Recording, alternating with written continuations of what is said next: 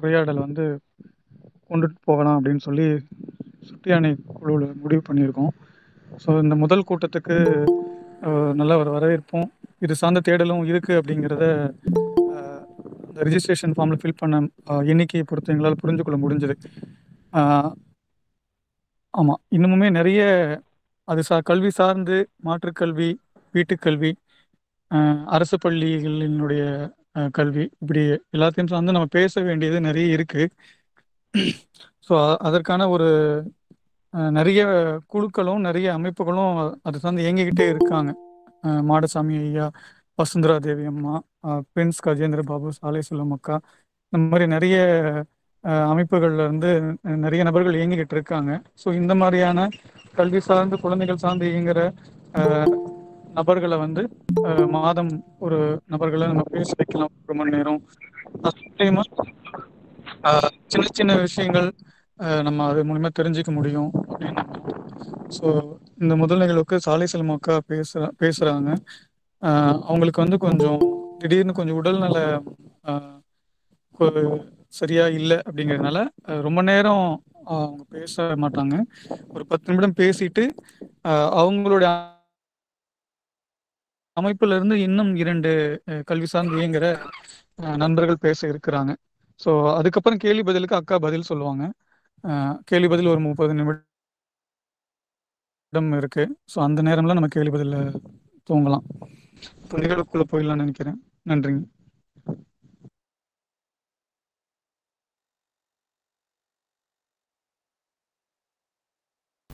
நீங்க பேசுறது கேட்கலங்க. நீங்க உங்க குரல் ஆரம்பிச்சிடலாமா? ஆமாங்கக்கா, நீங்க ஆரம்பிச்சிடலாங்கக்கா. அனைவருக்கும் வணக்கம். இன்னைக்கு வந்து நாங்க 3 பேர் ஷேர் பண்ணலாம் அப்படின்னு இருக்கிறோம். ஆரம்பத்துல நான் கொஞ்சம் ஷேர் பண்ணிட்டு என் கூட வந்து எங்களோட 2 தோழிகள் கூட இருக்கிறாங்க. ராணி அவங்க வந்து மதுரையில வந்து குழந்தைகளுக்கு ஸ்பெஷல் சில்ட்ரனுக்காக ஒரு சென்டர் வச்சிருக்காங்க. நாங்க ஒரு பள்ளியோட பெற்றோர்கள் சங்கத்துல வந்து ஒன்னா செயல்பட்டோம். அந்த அனுபவம் பத்தி கொஞ்சம் சொல்லுவாங்க. அப்புறம் என்னுடைய நீண்ட கால தோழி, எனக்கு வந்து நீண்ட காலம்னா எனக்கு விவரம் தெரிகிற காலத்துல இருந்து நாங்க சுட்டு முழிச்சுடர்னு ஒரு பத்திரிக்கை சேர்ந்து நடத்தினோம். அதுக்கப்புறம் அவங்க ஒரு கிரியா சில்ட்ரன்ஸ் அகாடமின்னு ஒரு பள்ளிக்கூடத்தை ஆரம்பிச்சு ஒரு ஆல்டர்னேட்டிவா இல்லைன்னா வந்து குழந்தைங்களை ஹாப்பியா வச்சிருக்கிறது அப்படிங்கிற ஆங்கிள் இருந்து தொடர்ந்து ஒரு பள்ளிக்கூடத்தை வந்து 25 ஆண்டுகளுக்கு மேல நடத்திட்டு இருக்கிறாங்க. அவங்க பெற்றோர்கள், குழந்தைகள் அல்லது கல்வியாளர்கள், கல்வி இது எல்லாத்தையும் எப்பயும் காது கொடுத்து கேட்டுட்டு இருக்கிற ஒரு பர்சனா தமிழகத்துல இருக்கிறாங்க. அதனால அவங்க கொஞ்சம் ஷேர் பண்ணுவாங்க.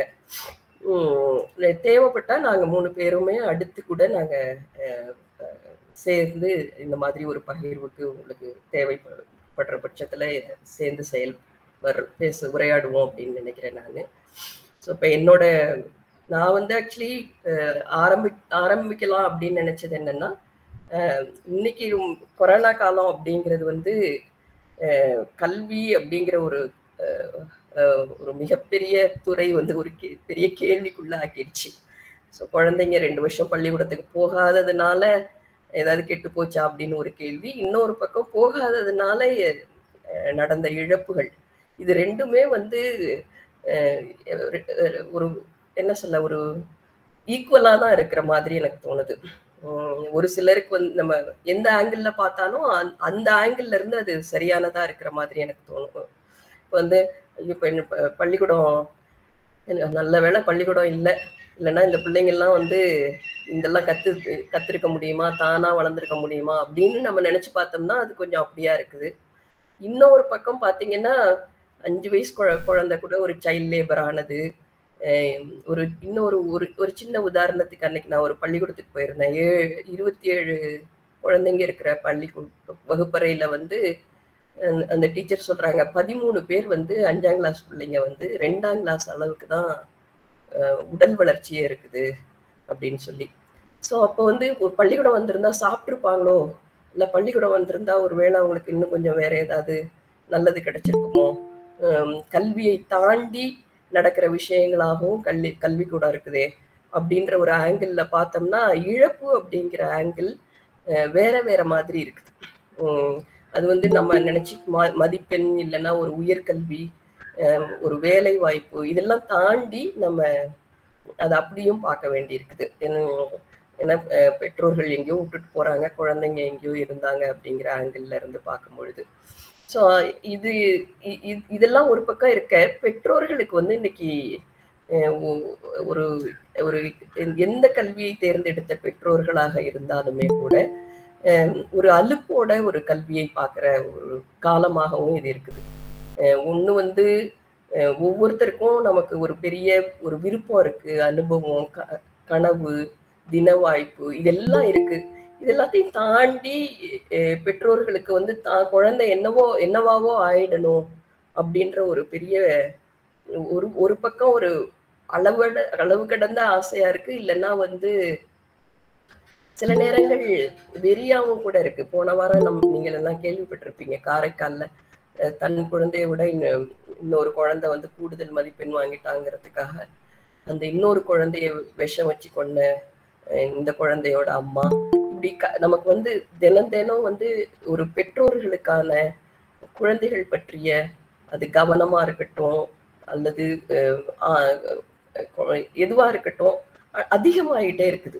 ஏன்னா அவங்க வந்து இன்னைக்கு ஏதோ என்னமோ குழந்தைகள் மேல இன்வெஸ்ட் பண்றதுங்கிறது வந்து அது அது ஒரு ஒரு தன்னுடைய கௌரவம், ஆசை இதெல்லாம் சார்ந்து இருக்கிறதுனால அது வேற வேற போக்குல அது போயிட்டே இருக்குது. ஸோ இது வந்து பெற்றோர்கள் பகுதியில இருந்து அந்த மாதிரி ஒரு நிலை ஏற்பட்டாலும், ஆசிரியர்கள், கல்வியாளர்கள், அரசாங்கம் இவங்கெல்லாம் பாத்தீங்கன்னா திருப்பி வந்து கொரோனாக்கு அப்புறம் அந்த பழைய நிலையை வந்து நம்ம நிமித்தி வச்சிடணும்.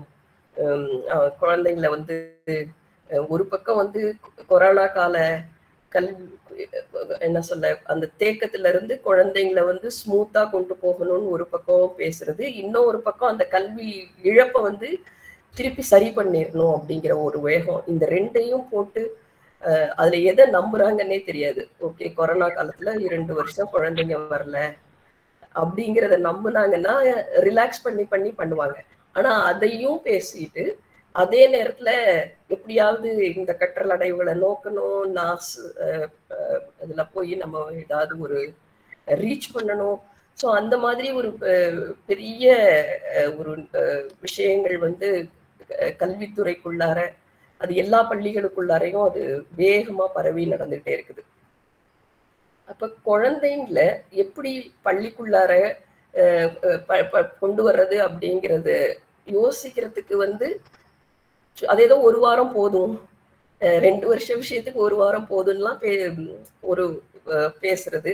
அப்புறம் அவங்களுக்கு வந்து ஒரு ஆர்டரே கொடுத்தா கூட டீச்சருக்கு வந்து குழந்தைங்களை வந்து ஒரு உட்கார வைக்கிறதுங்கிறது ஒரு கல்வி, அதெல்லாமும் வந்து பழக்க தோஷத்துல நடக்கிறது. இப்படி எல்லாமே மாத்தி மாத்தி நடந்துகிட்டே தான் இருக்குது. ஸோ இப்படியான ஒரு சூழல் இன்னைக்கு வந்து கொரோனாக்கு அப்புறம் நமக்கு இருந்துகிட்டு இருக்கு.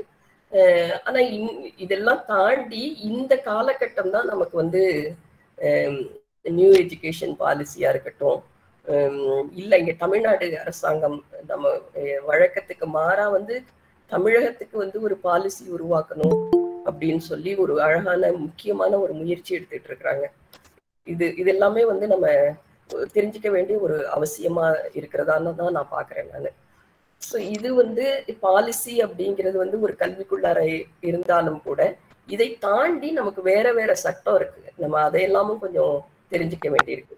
கல்வி உரிமை சட்டம்ங்கிறது, இல்லைன்னா எல்லா குழந்தைகளும் பள்ளிக்கூடத்துல இருந்தே ஆகணும் அப்படின்றத நம்ம சொல்லும் பொழுது நம்ம அதை எப்படி பார்க்கிறோம், எப்படி அதை வந்து அந்த சட்டத்தை மீறி நம்ம செயல்படலாமா, அப்படி செயல்படுறதுனா எப்படி படலாம், அதுக்கான ஒரு வாய்ப்பை ஒரு லீகலா ஆக்குறது அப்படின்றது வந்து எப்படி ஆக்கலாம், அதெல்லாமும் இன்னைக்கு இந்த பாலிசி ஏற்படுத்துற நேரத்துல நம்ம பேச வேண்டியதோ இல்லைன்னா அந்த பாலிசிக்கே அதை நம்ம கொண்டு போக வேண்டியதோ ஒரு முக்கியமான பொறுப்பாகவும் இருக்கும் அப்படின்னு பார்க்கணும் அப்படின்னு நினைக்கிறேன் நான். இதெல்லாம் இருக்கட்டும், கல்விங்கிறது என்ன, அதுதான் இன்னைக்கு அவங்க என்கிட்ட கேட்ட ஒரு கேள்வி. அந்த கல்விங்கிறத வந்து வெவ்வேறு அனுபவங்களோட சொல்லுங்க அப்படின்னு சொல்லியிருந்தாங்க. ஸோ கல்விங்கிறது வந்து நமக்கு தெரியும், அது வந்து நமக்கு இருக்கிற சிலபஸ் இல்லை, சிலபஸ் அப்படிங்கிறது வந்து ஒவ்வொரு குழந்தையும் அந்த குழந்தை வந்து அந்த குழந்தையின் வயதுக்கேற்ப ஒரு தோராயமா வளர்ச்சி அடைவதற்கான ஒரு ஒரு திட்டம். அது வந்து நமக்கு சிலபஸா இருக்கு. அந்த சிலபஸ் வந்து ஒரு காலகட்டத்துக்கு ஏற்ப மாறும், இல்லைன்னா இப்ப தேவைக்கு ஏற்ப மாறும். இப்ப சிலபஸ் வந்துச்சுன்னா அதுல வந்து ஒருவேளை இப்போ கொரோனா பாடம் இருக்கலாம், இல்லைன்னா ஸ்பெஷல் சில்ட்ரன் பத்தின ஒரு பாடம் இருக்கலாம். ஏன்னா இதுக்கு முன்னாடி வந்ததுல வந்து நிறைய சைல்டு அபியூஸ் இருக்கும்போது சைல்டு அபியூஸ் பத்தின பாடங்கள் இல்லைன்னா பள்ளிக்கூடத்துல செயல்பாடுகள் அதெல்லாம் கொண்டு வந்தோம். ஸோ இதெல்லாம் வந்து இதெல்லாம் அந்த சிலபஸ்ல வர்ற தேவையை பொறுத்து ஏற்படுத்துற மாற்றங்கள். ஸோ இதுக்கும் முன்னாடி நமக்கு வந்து கல்விக்கான ஒரு விஷயமா ஒரு கல்வியின் நோக்கம் அப்படின்னு ஒண்ணு இருக்கு. ஸோ கல்வியின் நோக்கம் அப்படிங்கிற ஒரு விஷயத்துக்கு நம்ம டிராவல் பண்ணும்போது நமக்கு தெரிஞ்சுக்க வேண்டிய முக்கியமான விஷயம் என்னன்னா, அது வந்து ஜனநாயக கோட்பாடை புரிந்து கொள்ளுறது, சமத்துவம், சகோதரத்துவம், இந்த மாதிரியான அரசியலமைப்பு சாசன விஷயங்களை வந்து கல்வி மூலமாக நம்ம நாட்டுல இருக்கிற அத்தனை பேருக்கும் கொண்டு போய் சேர்க்கிறது. இதுதான் வந்து அதோட நோக்கமா இருக்குது. அப்ப அந்த ஒவ்வொரு நோக்கத்தையும் அடைவதற்காக சில பாடங்கள், அந்த சில பாடங்களுக்கு மையப்படுத்தின செயல்பாடுகள் இல்லைன்னா சிலபஸ், இதெல்லாம் தான் நமக்கு ஒரு ஸ்டெப் பை ஸ்டெப்பா நமக்கு வந்து சேருது. ஸோ இந்த விஷயங்களை முன்னெடுக்கிறதுக்காக இப்போ நமக்கு நம்ம எல்லாருக்கும் ஞாபகம் இருக்கலாம், சமச்சீர் கல்வி முத்துக்கருப்பன் கமிட்டி வரும்பொழுது அவங்க வந்து ஒரு ஊரா போய் நம்ம கிட்ட எல்லாம் சஜஷன் வாங்கி அப்ப அந்த பாடத்திட்டத்திற்குள்ளரே என்னென்ன மாற்றங்கள் கொண்டு வந்தாங்க அப்படிங்கிறதெல்லாம். ஸோ இதெல்லாம் ஒரு அந்த பாடத்திட்ட மாற்றங்கள்ங்கிறதோ சமச்சீர் கல்வி பாடம்ங்கிறதோ ஒரு சின்ன விஷயம். ஆனா கல்விங்கிறது இந்த சமூகமே, முழு நாடே, இல்ல இந்த சமூகத்துல இருக்கிற கடைக்கோடி மனிதரும் இல்ல உயர்ந்தவர்களாக நினைப்பவர்களும் ஒரே நிலைக்கு கொண்டு வருவது, ஒருவரை ஒருவர் மதிக்கிறது, இந்த மாதிரி ஒரு ஒரு ஒரு பெரிய அஜெண்டாவை நோக்கின ஒரு விஷயமா இருக்குது.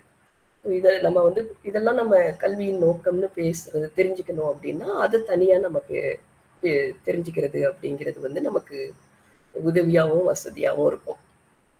இதுல இன்னொரு விஷயம் நான் என்னவா எப்படி பாக்குறேன் அப்படின்னு சொன்னா, இன்னைக்கு வந்து குழந்தைங்களுக்கு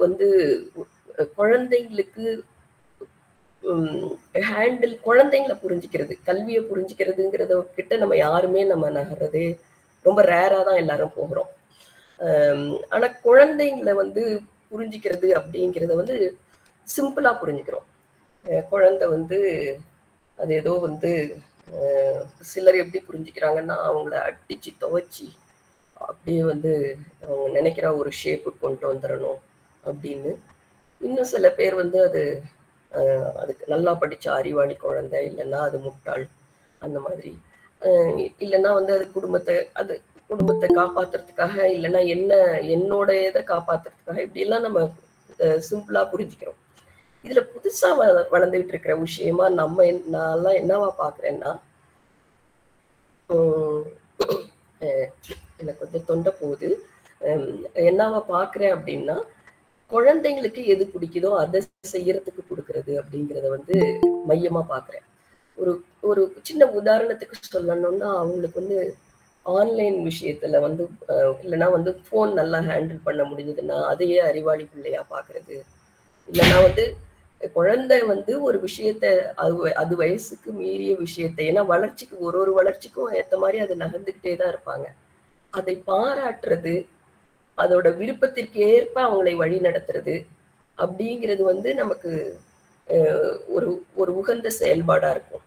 ஆனா வந்து குழந்தைக்கு எது எது பிடிக்காட்டியும் பிடிக்கலன்னா அது வேண்டாம், குழந்தைக்கு எது பிடிக்குதோ அது வேணும். இப்ப நூடுல்ஸ் பிடிச்சதுன்னா அதுக்கு பிடிக்குது, அது எப்படினாலும் கொடுத்துடலாம் அப்படிங்கிறதுமே குழந்தையின் விருப்பத்திற்கு ஏற்ப வளர்ப்பது அப்படிங்கிறது மாதிரி ஒரு நிலையையும் இன்னைக்கு பரவலா போயிட்டு இருக்கு. சில நேரத்துல இந்த குழந்தைகளை புரிஞ்சுக்கிறது மட்டும் எப்படி நடக்குதுன்னா,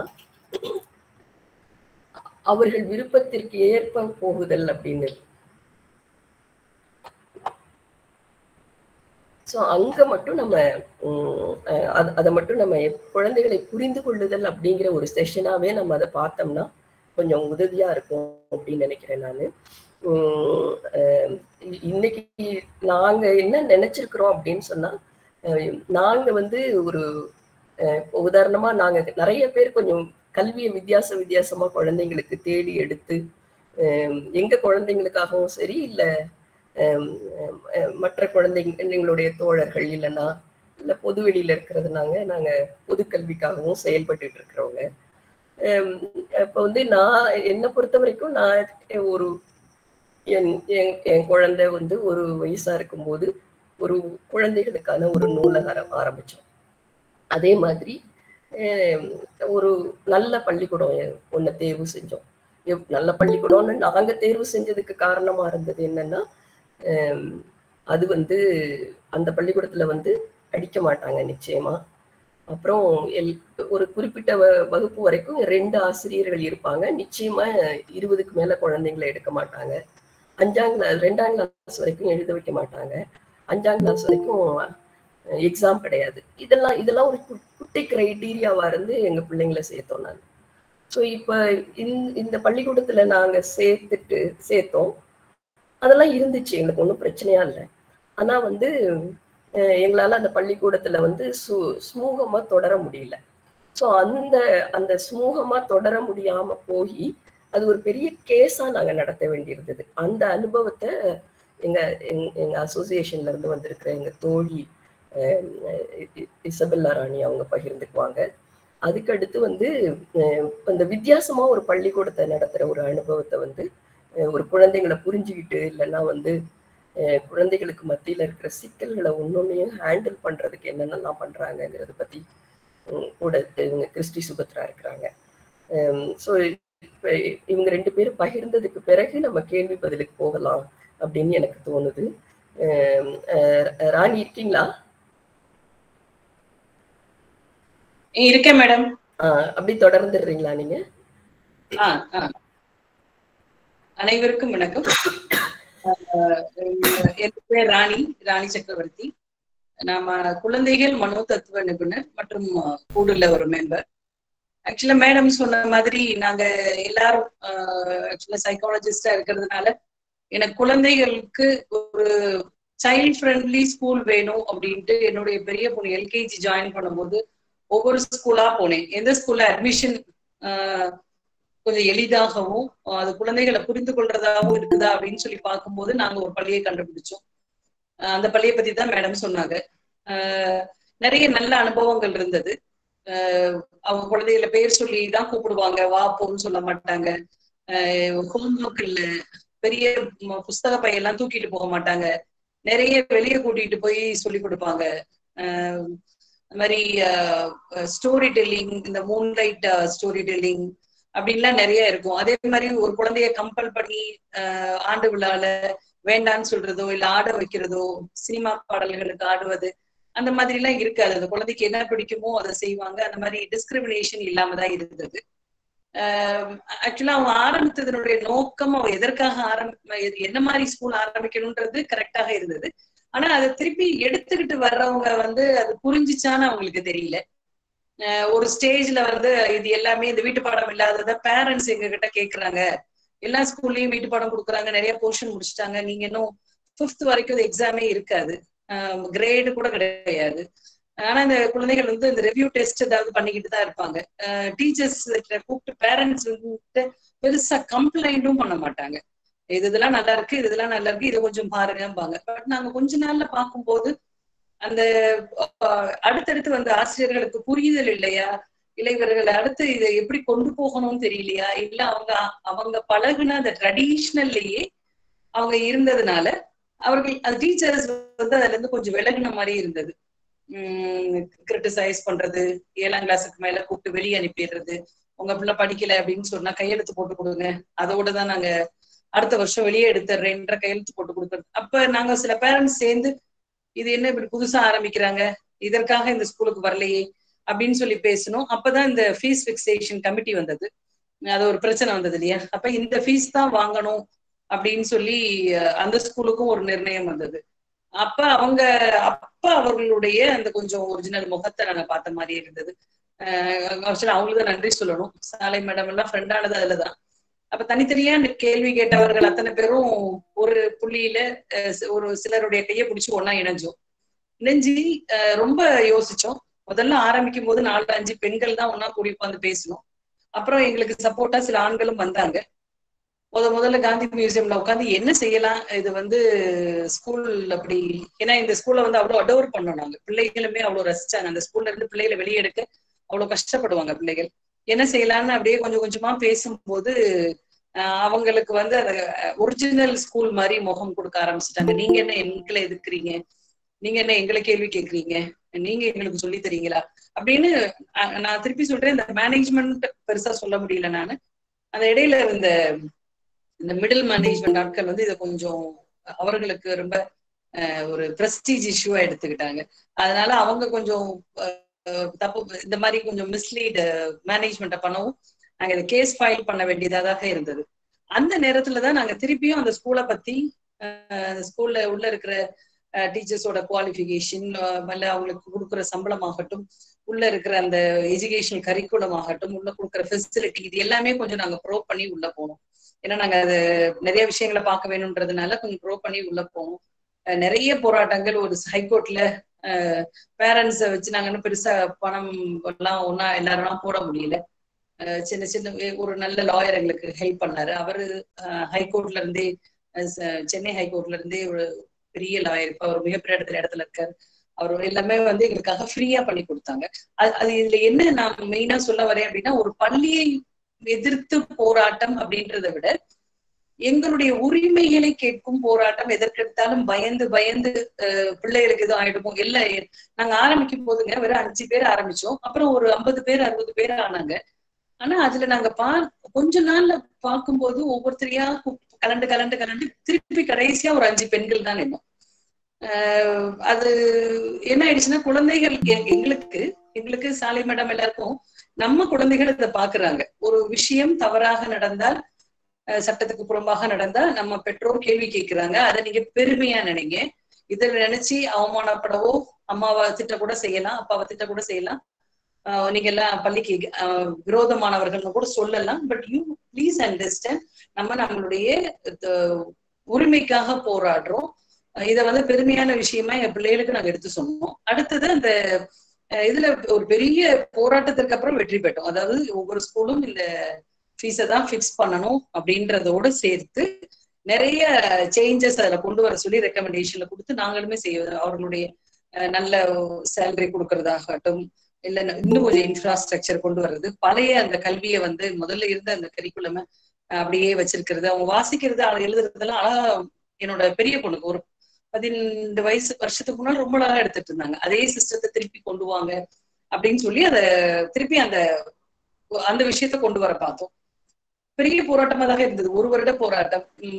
நிறைய கஷ்டங்களை அனுபவிச்சோம், நிறைய மிரட்டப்பட்டோம். ஆனா அது ஒரு அருமையான ஒரு அனுபவமாக இருந்தது. ஒரு இடத்துல உட்காந்து பேசுவோம், எல்லாரோட கருத்துக்கள்னு சொல்லுவோம். திருப்பி அடுத்து என்ன செய்யலாம், ரோட்ல போய் நின்று போராடலாமா, இல்ல கலெக்டர்கிட்ட போய் மனு கொடுக்கலாமா, கொடுத்தா என்ன ஆகும் அடுத்தது அப்படின்னு. அந்த ஒரு மதுரையில ஒரே ஒரு பள்ளி இதுதான் செஞ்சோம். அது மிகப்பெரிய பள்ளி. மற்றவர்கள்லாம் செய்தவர்கள்லாம் கொஞ்சம் நீர்த்துதான் போயிடுச்சு. ஒரு முன்மாடலா நின்று செஞ்சதுல கடைசியா ஒரு வெற்றியும் பெற்றோம். அதுல மெயினா அந்த ஸ்கூலோட பிக்சேஷன், ஃபீஸை ஃபிக்ஸ் பண்ணது. 2வது அவர்களுடைய அந்த கரிக்குலம் திருப்பி கொஞ்சம் ரிட்டைன் பண்ண சொன்னது. 3வது மிகப்பெரிய விஷயம், எங்களுடைய குழந்தைகளுக்கு அது ஒரு பெரிய பலம் வாய்ந்த விஷயமாக நாங்க காமிச்சோம். அதுல இருந்து எப்ப ஏதாவது உங்களுக்கு எதிராக நடந்துச்சுனாலும் கொஞ்சம் அம்மா மாதிரி, அப்பா மாதிரி, ஆன்டி மாதிரி போராடலாம், நம்மளுடைய உரிமைகளை கேட்கலாம் அப்படின்றது இருந்தது. இதுதான் எங்களுடைய போராட்டம். இதுல கேள்வி கேட்கறதாக இருந்தா கேட்கலாம். கேள்வின்றது நம்ம கடைசியா வச்சுக்கலாம் நம்ம. ஏன்னா நான் ராணி சொன்னதோட விஷயத்துல கொஞ்சோண்டு ஆட் மட்டும் பண்ணிக்கிறேன் நானு. அது அந்த கேஸ் எப்படி நடந்தது அப்படி, அதாவது போராட்டத்துக்கு தோழர் நல்லக்கண்ணு அந்த மாதிரி பெரிய ஆட்கள்லாம் வந்திருந்தாங்க. எங்களுக்கு நிறைய சப்போர்ட் எல்லாம் கிடைச்சது. எங்களுக்கு அசோசியேஷன்ல நேரடியா இல்லாத பல பெற்றோர்கள் எங்களுக்கு நிறைய பணமாலாம் சப்போர்ட் பண்ணாங்க. அப்புறம் எங்களுக்கு எம்ஜிஆர் பிரசாத் அவர்லாம் கொஞ்சம் வாதாடுறதுக்கு வந்தாங்க. 1.5 வருஷம் கேஸ் நடந்தது. கேஸ் எங்க பக்கம், அதாவது பெற்றோர்கள் பக்கம் வந்து அது ஜெயிச்சுது. அதுக்கு அடுத்து வந்து இந்த அசோசியேஷன்ல ஈடுபட்ட பெற்றோர்கள் கிட்ட மட்டும் ஃபீஸ் ஃபிக்ஸ் பண்ண அதை மட்டும் வாங்கினாங்க. மற்றவங்கள்ட்ட அவங்க விரும்பினதை வாங்கினாங்க. இது மட்டும் ராணி விட்டதுல இருந்து நான் ஆட் பண்ணிக்க விரும்புறேன். உங்களுக்கான கேள்விகள் எல்லாத்தையும் நீங்க உங்க கேள்வி நேரத்துல கேளுங்க, அப்ப ராணியும் சொல்லுவாங்க. இப்போ வந்து நம்ம கொஞ்சம், ஏன்னா இதை வந்து நாங்க வந்து ஒரு பாசிட்டிவான ஒரு விஷயமா எல்லாரும் பார்க்கணும் அப்படின்றது வந்து எங்களுக்கு தோணுச்சு. ஏன்னா நமக்கு வந்து எவ்வளவோ சட்டங்கள் உரிமைகள் இருக்குது, அதை எடுத்து செயல்படுறதுங்கிறது வந்து ஒரு போராட்டமான ஒரு விஷயம்தான். ஆனா ஒரு கல்விக்குள்ளார அதை நான் செய்யறதுங்கிறது ரொம்ப முக்கியமானதுன்றதுனால, அதே மாதிரி அந்த ஒரு வித்தியாசமான ஒரு கல்விக்கூடத்தை 25 வருஷமா எப்படி நடத்திட்டு இருக்கிறாங்க அப்படின்றத பத்தி சுபத்ரா ஒரு 10 நிமிஷம் ஷேர் பண்ணிக்குவாங்க. சுபா. வணக்கம். நான் வந்து 28 வருஷம் இல்ல, இது 30வது வருடம் எங்களுக்கு. ராணியும் செல்வமும் இப்ப என்ன பேசினாங்களோ அதுடைய தொடர்ச்சியா பேசாம எவ்வளவு அழகிய அனுபவங்கள் எங்களுக்கு வந்திருக்குது அதை நான் சொல்ல விரும்புறேன். ஏன்னா இந்த கல்வின்றத வந்து ஒரு டார்கெட் ஓரியன்டா பார்க்க ஆரம்பிச்சிட்டோம். ஃபர்ஸ்ட் ஸ்டாண்டர்டுக்குள்ள இவ்வளவு கத்துக்கணும், செகண்ட் ஸ்டாண்டர்டுக்குள்ள இவ்வளவு கத்துக்கணும், அது நம்மளுக்கு புரியல. ஏன்னா பாரதியார் ரொம்ப அழகா சொல்றாரு, வித்து முளைக்கும் தன்மை போல் மெல்ல செய்து பயனடைவீர்னு. ஒவ்வொரு விதையும் வேற வேற மாதிரி முளைக்கும். சிலது நிறைய நாள் எடுத்துக்கும், சிலது டக்குன்னு வரும். இந்த குழந்தைகளை குழந்தைகளாக வைத்திருக்க முடியும்னா தான் கல்வி வந்து சரியான விஷயம்னு நான் நினைக்கிறேன். ஒவ்வொரு குழந்தைக்கும் பொதுவான டார்கெட் வைக்க முடியாது. நம்ம நிறைய நேரங்கள்ல பெற்றோர்கள் எப்படி எடுக்கிறாங்கன்னா, சிபிஎஸ்இ போட்டா சரியாயிரும், கவர்மெண்ட் ஸ்கூல் போட்டா சரியாயிரும், தனியார் ஸ்கூல் போட்டா சரியாயிடும். உண்மையிலே இல்லை. இது வந்து ரொம்ப ரொம்ப ஆசிரியர்கள் சார்ந்ததுன்னு நினைக்கிறேன். நம்மளுடைய ஆசிரியர் பயிற்சிகள் எல்லா ஆசிரியர்களையும் குழந்தைகளை வந்து அவங்களுக்கு உரிய இடத்துல, குழந்தைகளை ஆராதிக்க வேணாம், குழந்தைங்களை கொண்டாட வேணாம், ஆனா குழந்தைகளை வந்து அவங்களுக்கு உரிய தன்மையோட நடத்தக்கூடிய ஆசிரியர்களை நம்ம உருவாக்கல. அது எப்படின்னா, ஒரு உள்ளுணர்வின் பார்ப்பட்டு நிறைய ஆசிரியர்கள் இன்னைக்கு கவர்மெண்ட் ஸ்கூல்லையும் சரி, பிரைவேட் ஸ்கூல்ஸ்லயும் சரி, அந்த தன்மை தான் இன்னைக்கு நம்மளுக்கு ஒரே நம்பிக்கையா இருக்குது, ஆசிரியர்களுடைய தேடல். அந்த வகையில இந்த குழுவுடைய தேடல் எனக்கு ரொம்ப சந்தோஷமா இருக்குது. ஏன்னா முதல் கேள்வியே கல்வினா என்னன்னு. அப்ப இந்த கல்வினா என்னன்றத நான் பாக்குறேன்னா, ஒரு குழந்தையை வந்து அதனுடைய இயல்பு கெடாமல் நம்மளால அடிப்படை விஷயங்களை சொல்லி தர முடியுமா? அந்த குழந்தைய வந்து ஒரு மனித தன்மையோட வளர்க்க முடியுமா? அந்த குழந்தைய வந்து சூப்பர் சிங்கர் மாதிரி ஆக்காம, அல்லது வந்து ஒரு இம்ப்ரெஷனிஸ்டிக்கா ஆக்காம, என்ன அழகா குழந்தை சொல்லுது பாருன்னு. இப்ப நிறைய யூடியூப்ஸ் வருது, கொஞ்சம் பிரில்லியன்ட் சில்ட்ரனை பேரண்ட்ஸே வந்து இந்த ரித்விக் அந்த மாதிரி நிறைய இது நடந்துட்டு இருக்குது. இது அந்த குழந்தையுடைய உளவியலை எவ்வளவு பாதிக்க போகுதுன்ற உணர்வு இல்லை. இன்னைக்கு ஆசிரியர்கள்ட்டையும் கூட நம்மளுடைய கிளாஸ்ல என்னென்னலாம் செய்யப்பட்டுச்சுன்னு எல்லாரும் பாராட்டணும். இந்த பாராட்டு தேவை. ஆனா எது அங்க அடிப்படையில போகணும்னா, அந்த குழந்தைக்குள்ள சில விஷயங்கள் போயாகணும். என்னைக்கு ஒரு கைத்தட்டலுக்காக குழந்தைகள் வந்து விஷயங்களை கற்க ஆரம்பிக்கிறாங்களோ அன்னைக்கு கல்வி நின்றுடும். சோ இது ஒரு அடிப்படையான விஷயம்.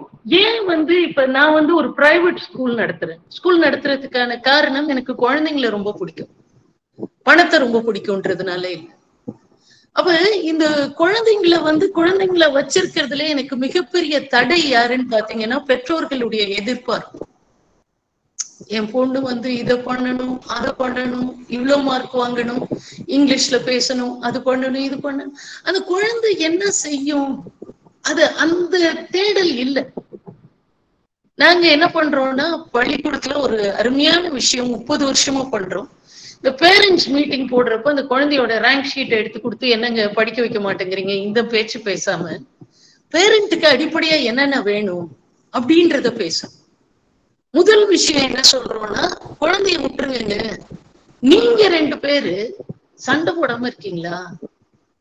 ஏன்னா எனக்கு ஒரு அனுபவம் என்னன்னா, ஒரு சைல்டு ஒரு 4 நாள் ஸ்கூலுக்கு வரல, நான் கொஞ்சம் ஸ்ட்ரிக்டா இருக்கலான்னு கொஞ்சம் சத்தம் போட்டு, எப்படி நீ ஸ்கூலுக்கு வராம இருந்த, லீவ் லெட்டர் எங்க, இது மாதிரி ஏதோ ஒண்ணு கேட்டேன். அது அப்படியே என் முகத்தையே பார்த்துட்டு, ஆண்டி எங்க அம்மா தூக்கு போட போய்கிட்டாங்க ஆண்டி, இப்பதான் ஹாஸ்பிட்டல்ல இருந்து வந்தாங்கன்னா. எனக்கு வந்து ரொம்ப கேவலமா இருந்துச்சு என்ன பத்தி. அந்த குழந்தைகிட்ட சத்தம் போட்டு என்ன பண்றது? அப்ப ஒரு குழந்தைக்கு நான் தரக்கூடிய மிகச்சிறந்த விஷயம், அப்பாவும் அம்மாவும் அமைதியா இருக்காங்க. என்னுடைய குடும்ப சூழல் எனக்கு ஒரு சமாதானமான ஒரு விஷயம், இதை தர முடியுமா?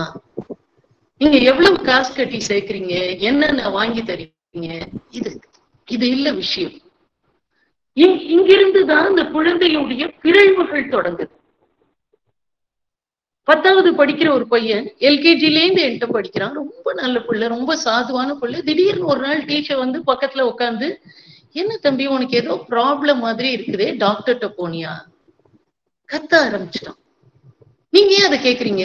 உங்களோட வேலை என்ன? நீங்க டிசிப்ளின் பார்க்கணும், ஸ்டடீஸ் பார்க்கணும், ஏன் இதை கேக்குறீங்க? யாருக்கும் ஒண்ணும் புரியல, அப்படி பேசுற பிள்ளையே இல்லை. கடைசியா சைக்காலஜிஸ்ட போய் பேசுறப்ப அவன் சொல்றான், எங்க அப்பாவும் அம்மாவும் கண்டினியூஸா சண்டை போடுவாங்க, எனக்கு அம்மாவை ரொம்ப பிடிக்கும், அம்மா அத்தனை தடவை அடி வாங்குறத நான் பார்த்திருக்கேன். அப்ப நம்மளுக்கு என்ன புரியலன்னா, கல்வின்றது ஒரு தனித்த ஒரு விஷயம் கிடையாது.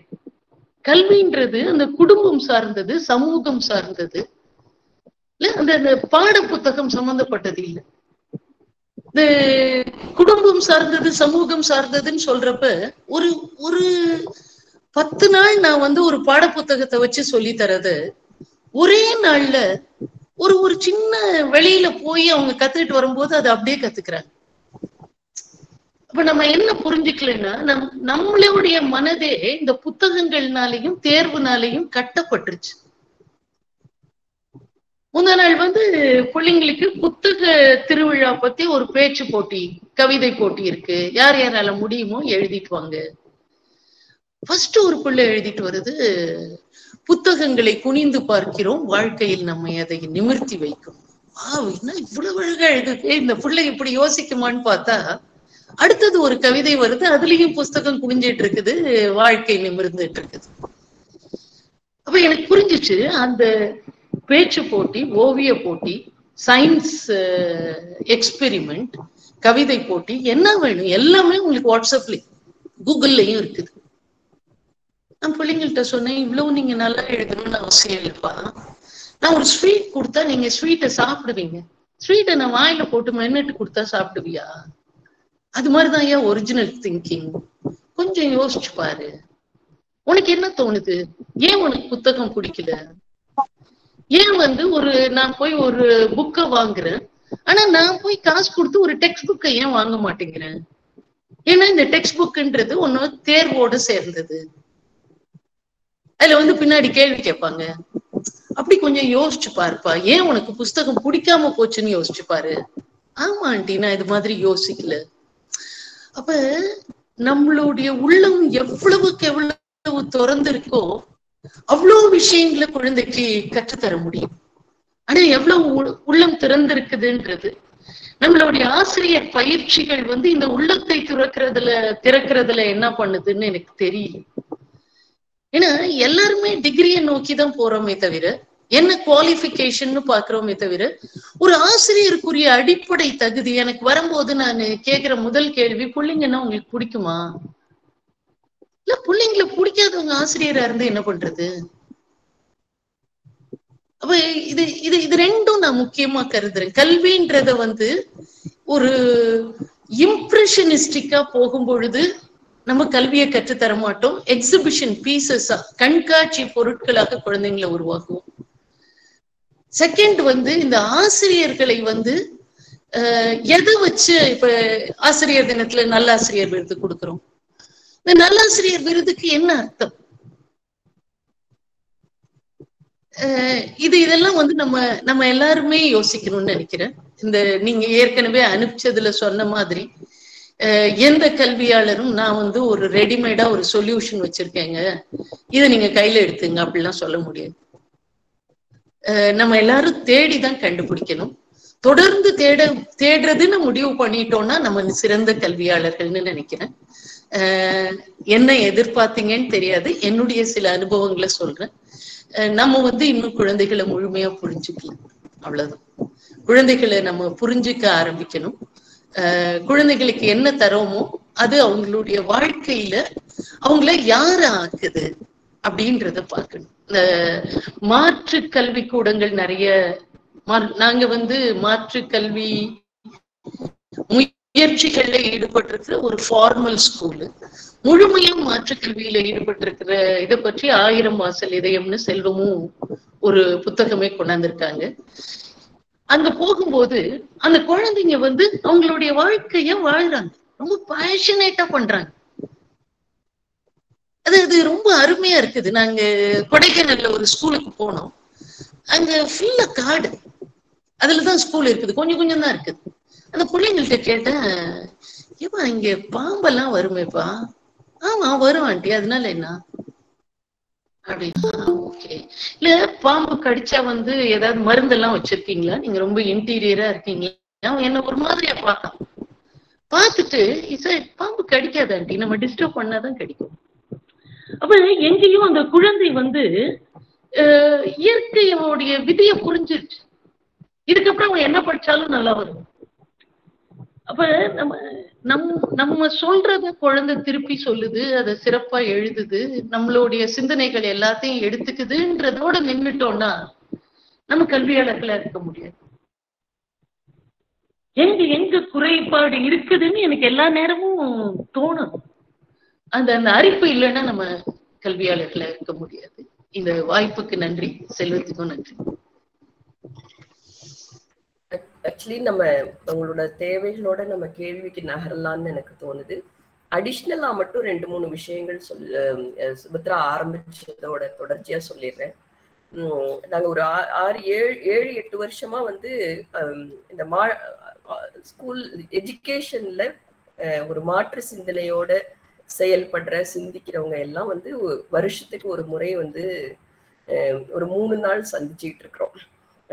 அதுல வந்து ஸ்கூல் நடத்துறவங்க, ஹோம் ஸ்கூலிங்ல இருக்கிறவங்க, அப்புறம் அரசு பள்ளியில வித்தியாசமா செயல்படுறவங்க, இவங்க எல்லாரும் சேர்ந்து வந்து அந்த சந்திப்பு நடக்குது.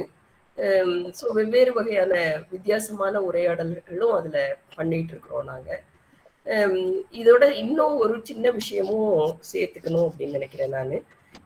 இன்றைய அரசாங்கம் வந்து ஆக்சுவலி தமிழக அரசை பொறுத்த வரைக்கும் தமிழ்நாட்டுல கல்வி சம்பந்தமா வெவ்வேறு மாற்றங்கள் வெவ்வேறு காலகட்டத்துல மற்ற மாநிலங்களை கம்பேர் பண்ணும்போது பெட்டராகவே கொண்டு வந்திருக்கிறதா ஒரு கருத்து உண்டு.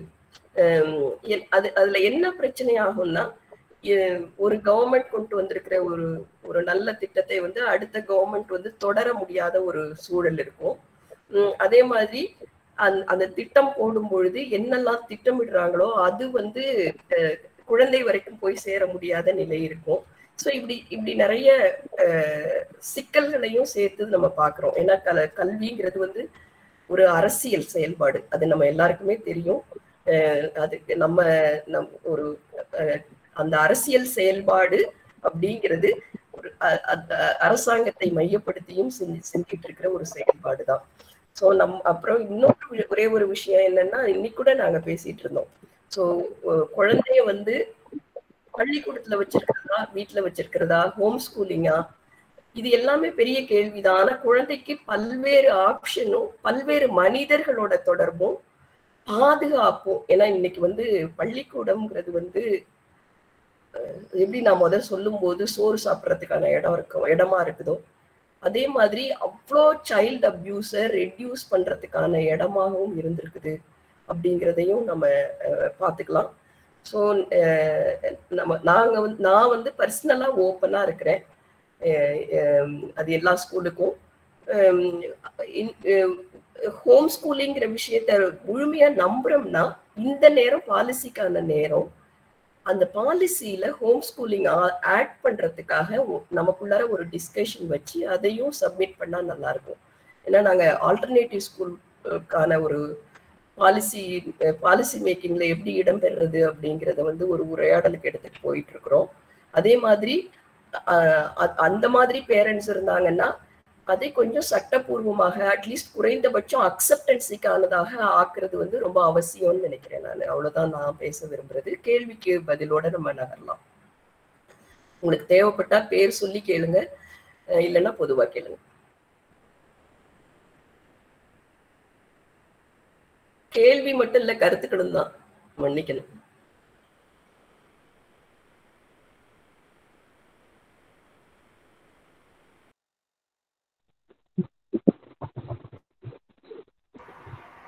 அனைவருக்கும் வணக்கங்க. பேசுறது கேக்குதா? இன்னும் கொஞ்சம் சத்தமா பேசுங்களேன். நான் பேசுறது கேட்டுச்சானே கேட்கல. இல்ல, அனைவருக்கும் வணக்கம். இப்ப கேக்குதா? கேக்குது. கேக்குது. என் பேரு சுபின். ஆக்சுவலா கன்னியாகுமரி மாவட்டம். கன்னியாகுமரி மாவட்டத்துல வந்து நம்ம ஒரு 3 இயர்ஸா வந்து குழந்தைங்களுக்கு ஹோம் ஸ்கூலிங் தான் பண்ணியிருந்தோம். பர்பஸ் என்னன்னா சேம் நீங்க இங்க டிஸ்கஸ் பண்ண அதே தான். அவங்க வந்து மக்கப் பண்ணக்கூடாது, இந்த ஸ்டேஜில் இது படிச்சிருக்கணும் அப்படிங்கிற ஒரு நிபந்தனை. பட் இந்த மாதிரி ஒரு ஸ்கூல் வந்து அங்கே கிடைக்கல, தேடி இருந்தோம், கிடைக்கல. அதனால ஹோம் ஸ்கூலிங் ஜார்னியில் இருந்தோம். ஸோ ஹோம் ஸ்கூலிங் ஒரு 3 இயர்ஸ் பண்ணிட்டு இப்போ ஒரு வேலை விஷயமா நம்ம சென்னைக்கு டிரான்ஸ்ஃபர் ஆக வேண்டியது இருந்தது. ஸோ சென்னை வந்தப்புறம் என்னன்னா நிறைய இதில் வந்து எங்களுக்கு கைகள்லாம் கட்டு போட்ட மாதிரி, அதாவது ஒரு கிரவுண்ட் இல்லை, அப்புறம் அவங்களுக்கு வந்து ஒரு சிலம்பம் கற்றுக் கொடுக்கணும், சரியான ஒரு பிளேசஸ் இல்லை, எல்லாமே இங்கே வந்து ஒரு என்ன சொல்கிறது, எல்லாமே நிறைய காசு, பட்ஜெட்டை விடைக்கும் அதிகம். ஸோ இந்த மாதிரி வரும்போது சரி அப்போ ஸ்கூலில் தேடலாம், இங்கே ஆல்டர்னேட்டிவ் ஸ்கூல் ஆப்ஷன்ஸ் நிறைய இருக்கும் அப்படின்ட்டு தேடினோம். தேடும்போது எங்களுக்கு டி நகரில் வந்து இந்திரா தானு அப்படின்ட்டு அந்த ஸ்கூல் கிடைச்சிது. ஸோ அது எதுவுமே தெரியாது, அவங்க யாருன்னு தெரியாது. பட் ஃபர்ஸ்ட் டே போகும்போதே வந்து எங்களுக்கு ரொம்ப பிடிச்சிருந்துச்சு. எப்படின்னா நாங்கள் ஹீலர் பாஸ்கர் ஐயா வழியாக அந்த பானு எஜுகேஷன்ஸ் ஃபாலோக்கெல்லாம் பண்ணியிருந்தோம். ஸோ அந்த தாட்டு அவங்களோட தாட் எல்லாமே மேட்ச் ஆச்சு. ஏன்னா நம்ம வால்ட் ஆஃப் சிஸ்டம் அவங்க ஃபாலோ பண்ணுறாங்க. ஸோ வால்ட் ஆஃப் ஆத்தரோட புக்ஸ் எல்லாமே நாங்கள் படிச்சிருந்தோம். ஸோ அதனால எங்களுக்கு அது ஈஸியாக இருந்துச்சு. அது எப்படி ஒர்க் ஆகும் அப்படிங்கிறது தேவையில்லை, பட் இவங்க அதை ஃபாலோ பண்ணுறாங்களா, அதுதான் எங்களுடைய மானிட்டரிங்காக இருந்துச்சு. ஸோ அது பேசிக்கலாக வந்து ஒரு டாக்டர் அவங்க வந்து இனிஷியேட் பண்ணியிருந்தாங்க. பட் அவங்க வந்து அவங்க பிள்ளைங்களுக்காக இந்த ஸ்கூலை நடத்தணும் அப்படின்ட்டு ப்ரொஃபஷனையே விட்டுட்டாங்க. ஆக்சுவலாக அது மாதிரி அவங்க வந்து மார்க்கெட்டிங் பண்ண விரும்பலை. ஸோ அதான் நான் என்ன ரிக்வெஸ்ட் பண்ணேன்னா, இப்போது என்ன மாதிரி தேடலில் வந்து ஹோம் ஸ்கூலிங்கில் நிறைய பேர் இருக்காங்க. எதுக்காக அவங்க இருக்காங்கன்னா, ஒரு நல்ல ஒரு ஸ்கூல் கிடைக்கல, ஒரு நல்ல ஸ்கூல் கிடைக்காத ஆப்ஷன்னால அவங்க வந்து வீட்டுக்குள்ளேயே வச்சு சொல்லி கொடுத்துட்டு இருக்கிற நிறைய பேரண்ட்ஸ் இருக்காங்க. பட் நீங்கள் நல்லா பண்ணுறீங்க, நீங்கள் மார்க்கெட்டிங் பண்ணாதது இருப்பது இன்னொரு வகையில் வந்து நிறைய பேரை வந்து கொண்டு சேர்க்கல அப்படின்னு நாங்கள் சொல்லியிருந்தோம். அப்புறம் அப்படியே பேசும்போது அவங்களுடைய டீச்சர்ஸு, அப்புறம் அவங்க வந்து என்னென்னா சாட்டர்டே சண்டே வந்து பிள்ளைங்களுக்காக ஒர்க் அவுட் பண்ணுறது வந்து ரொம்ப ஆச்சரியமாக இருந்துச்சு. அதாவது எல்லாமே வந்து ஒரு புக்ஸ் இல்லை, இது நீங்கள் டிஸ்கஸ் பண்ண அதே பாயிண்ட்ஸ் தான். ஸோ புக்ஸ் இல்லை, ஹோம் ஒர்க்ஸ் இல்லை, அப்புறம் அந்த எப்போவுமே அவுட்டிங் வந்து ப்ரிஃபர் பண்ணுறது, நேச்சுரல் வாக்கு ப்ரிஃபர் பண்ணுறது, அந்த வால்ட் ஆஃப் இதை வந்து ஃபாலோ பண்ணதை உறுதிப்படுத்திட்டு நாங்கள் வந்து அங்கே சேர்த்துருந்தோம். அப்புறம் ஓவரால் நம்ம விட்டுட்டு உடனே இது நல்ல ஸ்கூல்னு சொல்ல முடியாதுல்ல, அதனால மானிட்டரிங் பண்ணோம், அப்சர்வ் பண்ணோம் இருக்குது. பட் இப்போ நீங்கள் வந்து ஏதோ ஒரு ஸ்கூலில் வந்து நீங்கள் எக்ஸ்பீரியன்ஸ் பண்ணியிருக்கீங்க 7th ஸ்டாண்டர்டில். ஸோ அந்த மாதிரி ப்ராப்ளம் இங்கே வருமா அப்படிங்கிறது தெரியல. பட் நம்ம ஹோம் ஸ்கூலிங்லேருந்து நிறைய அந்த ஸ்கூலை பற்றி ஸ்டடி பண்ணிவிட்டு, அந்த டீச்சர்ஸ் நிறைய பேர்கிட்ட பேசிட்டு, நிறைய விதமான கொஸ்டின்ஸ் கேட்டுட்டு நம்ம பிள்ளைங்களை ஆக்சுவலாக சேர்த்துருக்கோம். இப்போ தான் ஒரு 3 வீக்ஸ் தான் ஆச்சு நம்ம சேர்த்துருக்கோம். அதுக்கு முன்னாடி 3 இயர்ஸாக நம்ம ஹோம் ஸ்கூலிங் தான். ஆனால் நம்ம ஹோம் ஸ்கூலிங்கில் வந்து நாங்கள் என்ன மிஸ் பண்ணோம் அப்படின்னா, லைக் குழந்தைங்க வந்து பிள்ளைங்க கூட விளையாட அவங்க பழக முடியலை. அது ரொம்ப பெரிய ட்ராபேக். எப்படின்னா நாங்கள் என்ன நினச்சிட்டோன்னா, ஓகே சென்னை ஹோம் ஸ்கூலர்ஸ்னு ஒரு குரூப் இருக்குது, அதில் இருக்கிறோம். சவுதர்ன் ஹோம் ஸ்கூலர்ஸ்னு ஒரு குரூப் இருக்குது, அதில் இருக்கிறோம். சரி ஏதாவது மீட்டப் பண்ணி நம்ம பேச வைக்கலாம் அப்படின்னா, ஏதாவது மீட்டப் நம்ம ஆர்கனைஸ் பண்ணால் பேரண்ட்ஸ் தான் பேசிக்கிறாங்க. குழந்தைங்க ஒரு நாளே வந்து அவங்களுக்குள்ள அவங்க மிங்கிள் ஆகலை. ஸோ இந்த மாதிரி நிறைய ட்ராபேக்ஸ் வந்து ஹோம் ஸ்கூலிங் சிஸ்டத்துலேயே பார்த்தோம். அதே மாதிரி இன்னொரு லைக் சைக்காலஜிக்கலி நாங்கள் என்ன அப்சர்வ் பண்ணோம்னா, ஒரு நாளைக்கு பிள்ளைக்கு ஏதாவது ஒரு இதை வந்து ஃபீட் பண்ண முடியலை அப்படின்னா நம்ம ஒழுங்காக சொல்லிக் கொடுக்கலையோ அப்படிங்கிற ஒரு தாழ்வு மனப்பான்மை எப்போவுமே இருந்துட்டு இருக்கும். ஸோ அந்த மாதிரி நிறைய பர்சனலாக வந்து நாங்கள் ஃபீல் பண்ணி இப்போது ஃப்ரீ ஆகிட்டு, இப்போ ஆக்சுவலி ஹாப்பி ஆகிட்டேன் ஆக்சுவலாக. ஸோ அந்த ஸ்கூல் வந்து அந்த சார் அவங்க கூட பேசும்போது ரொம்ப, ஏன்னா எங்களுக்கு நாங்கள் 3 வருஷ தேடலில் வந்து என்ன கற்றுக்கிட்டோமோ அதை விட நிறைய அவங்க வந்து சொல்கிறாங்க பிள்ளைங்களை எப்படி ஹேண்டில் பண்ணணும், அதட்டக்கூடாது, நம்ம பேரண்ட்ஸ் எப்படி இருக்கணும்ன்ட்டு அவங்க சொல்கிறத பார்த்து ரொம்ப சந்தோஷமாக இருக்கும். நாங்கள் ஸோ அதை ஷேர் பண்ணணும், அதுக்காக தான் நான் இப்போ ஷேர் பண்ணேன். தேங்க்யூ. இங்கே நான் வந்து பாண்டிச்சேரியில் இருக்கிறேன். பக்கத்தில் வந்து 2-3 இடத்துல ஜான் டூயிஸ் அப்படின்னு ஸ்கூல் பேர் பார்த்தேன். எனக்கு பயங்கர ஆச்சரியம். எனக்கு நிஜமாலுமே போய் அது ஜான் டூயிக்கும் இந்த ஸ்கூலுக்கும் எனக்கு ஏதாவது சம்மந்தம் இருக்குதா அப்படின்னு பார்க்கணுன்னு. அதே மாதிரி இப்போ நீங்கள் வால்டாஃப், ஒருவேளை அந்த பள்ளிக்கூடம் ஆரம்பிச்சவங்களுக்கு வால்டாஃப் பற்றி தெரியுமா இருக்கும்.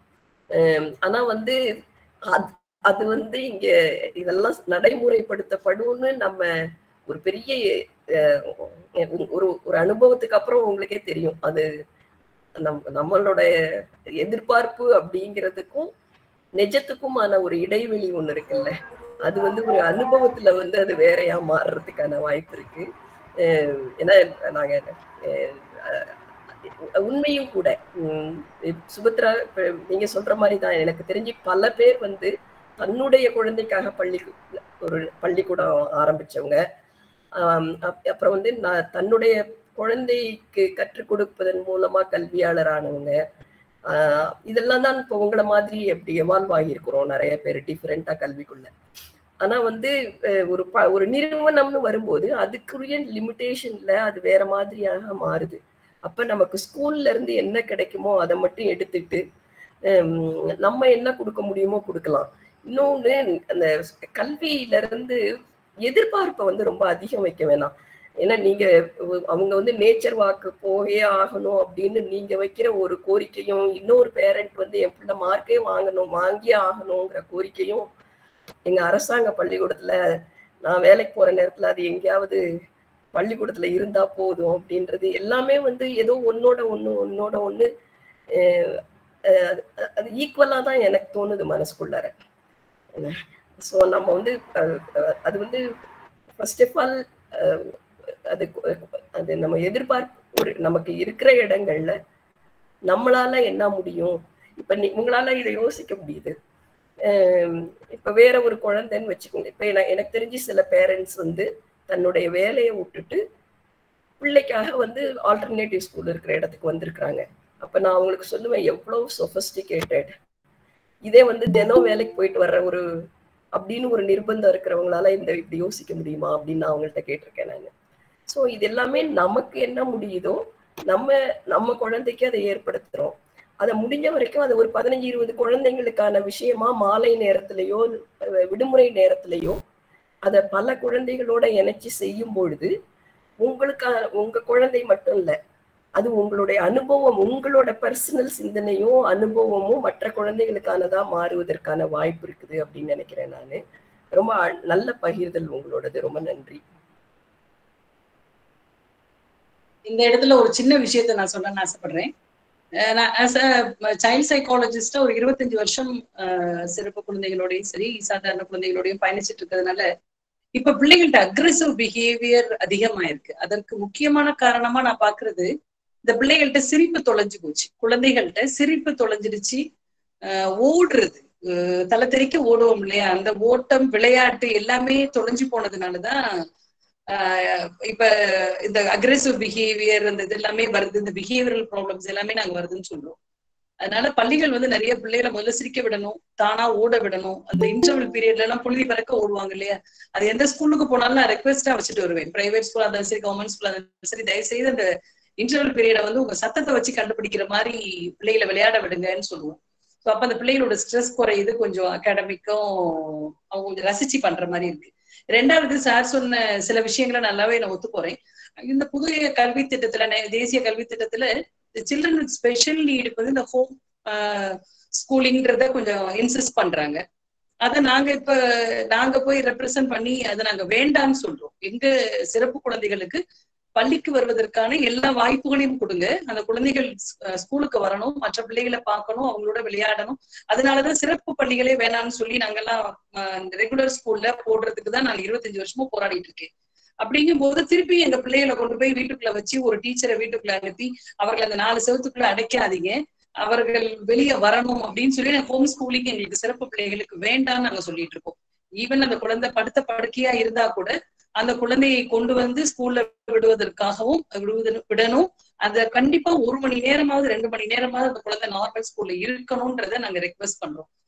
அந்த மற்றவங்களுக்கு நான் சொல்லல, நான் இப்ப என்னோட குழந்தைகளுக்கு சில்ட்ரன் வித் ஸ்பெஷல் நீடுக்கு வந்து இந்த ஹோம் ஸ்கூலிங்கிறத அவங்க ஈஸியா கொண்டு போயிடுறாங்க. இந்த பிள்ளைய திருப்பி உள்ள வர வேண்டாம், ஏன் கஷ்டப்படணும்ன்றாங்க. கஷ்டம்லாம் இல்லை, இந்த பிள்ளைகளுக்கு வெளியே வருவதுதான் சந்தோஷம். பேரண்ட்ஸ்க்கு வந்து அவங்கள உள்ள வச்சு பார்க்க முடியாது. இன்னொன்னு கொஞ்சம் அந்த பேரண்ட்ஸ்க்கும் ஒரு ரிலாக்ஸேஷன் வேணும். குழந்தை ஒரு 3 மணி நேரம் வெளியே இருந்தாதான் அவர்களுடைய வேலையும் கொஞ்சம் பார்க்க முடியும். அப்படின்ற கருத்துக்கள்லாம் நாங்க முன்னால வச்சு பிள்ளைகள் கண்டிப்பாக ரெகுலர் ஸ்கூல்ல இன்டகிரேட் ஆகணும்னு பேசுவோம். ஸோ அவரோட கருத்து கரெக்ட் தான். சில விஷயங்கள் அதுல நம்ம விட்டு கொடுக்க வேண்டி இருக்கு. அது எங்க சிறப்பு குழந்தைகளுக்கு நாங்க வேண்டாம் தான் சொல்றோம். இன்னும் ஒரு சில கருத்துக்கள். உங்க கருத்துக்கு நன்றி. இவங்க இந்த சாரும் இவங்க இதை தொடங்கியவரும் அவங்க பிள்ளைங்களுக்காக தான் இதை தொடங்கி இருக்காங்க. இதை தொடங்கி அதை நடத்திட்டு இருக்காங்க. ஆக்சுவலாக நம்ம ஒன்று படிச்சிருக்கிறோம். எப்படின்னா பிள்ளைங்க வந்து டீச்சர்ஸ் வந்து எப்படி இருக்காங்க அப்படின்னு கேட்கறதுக்கு பிள்ளைங்களை வீட்டில் டீச்சர் ஆக்கிட்டா போதும், நமக்கு தெரிஞ்சிடும் அப்படின்னு சொல்லுவாங்க. ஸோ பேசாத, அப்படி அங்கே போகக்கூடாது, இப்படிலாம் சொல்கிற டீச்சர்ஸ்னால் அங்கே நல்லா இல்லைன்னு அர்த்தம். ஸோ அதையும் நாங்கள் செக் பண்ணி பார்த்தோம். அவங்க ரொம்ப ஃப்ரீயாக ஆக்சுவலாக நான் அதை ஃபீல் பண்ணதுனால சொல்கிறேன். நான் எப்போ ஹோம் ஸ்கூலிங்கில் வச்சுருந்தேனோ அப்போது என் பிள்ளைங்கிட்ட இருந்த ஆக்டிவிட்டீஸும் இப்போ அவங்க வந்து மற்ற பிள்ளைங்க கூட பழகிறது. ஒரு ஓணம் ஃபங்க்ஷன் வந்துச்சு, நிறைய பூக்கள் கொண்டு அலங்கரிக்கிறாங்க, மற்ற பிள்ளைங்க கூட பழகுறாங்க. அந்த சோசியலிசம் வந்து அவங்ககிட்ட இன்க்ரீஸ் ஆகி அவங்க முகத்தில் என்னால் வந்து பார்க்க முடியுது. ஸோ மேடம் சொன்னதுக்கு கரெக்டாக சொல்கிறீங்க. நீங்கள் வந்து ஆக்சுவலாக நம்ம ஹோம் ஸ்கூலிங் என்னென்னா அங்கே மற்ற பிள்ளைங்க கூட பழகுறதுல தான் சிக்கலே வருது. ஓடுறது விளையாடுறது இது எல்லாமே. இப்போ நம்ம ஒருத்தங்களா ஒரு பிள்ளையை கொண்டு ஒரு பார்க்கில் கொண்டு விடும்போது கண்டிப்பாக எதை வச்சு விளையாடுவாங்க, யார் கூட விளையாடுவாங்கன்னா வித்தின் 5-10 மினிட்ஸில் அவங்க விளையாட்டு முடிஞ்சிடும். யாருமே எக்ஸ்பிரஷன் அவங்க நல்லா விளையாடுறாங்களா, கிளாப் பண்ணுறாங்க, எதுவுமே இருக்காதாங்க. ஸோ அதனால அது கரெக்டாக சொன்னீங்க மேடம்.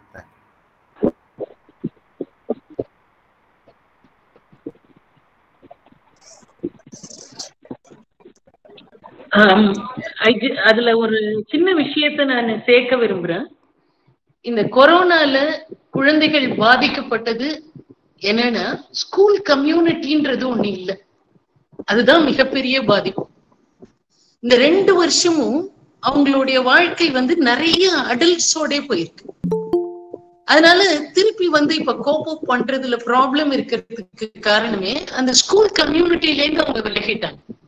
ஏன்னா அது கல்வி சார்ந்தது மட்டும் இல்ல, குழந்தையுடைய சமூகமயமாக்கல் சார்ந்தது. வரலாற்றுல இந்த 2 வருஷம் அந்த வயசுல தன்னுடைய வயதினரோட இல்லாம இருந்தது இல்லை. அதனால அது ஒரு நீங்க சொல்றது ரொம்ப முக்கியமான விஷயம் நினைக்கிறேன். ஹோம் ஸ்கூலிங்ல இருக்கிற மிகப்பெரிய த்ரெட் என்னன்னா அந்த ஸ்கூல் கம்யூனிட்டின்னு ஒண்ணு இருக்காது. அது ஒரு முக்கியமான விஷயம். இன்னொன்னு பேரண்டிங் ஸ்ட்ரெஸ்ன்னு ஒண்ணு இருக்குல்ல. நீங்க 24 hours as adult we have other job. நமக்கு வந்து வேற ஒரு வேலை செய்யணும். நம்ம வந்து எல்லாமே நம்ம வேற ஒரு பர்சனாலிட்டி, குழந்தை வேற ஒரு பர்சனாலிட்டி.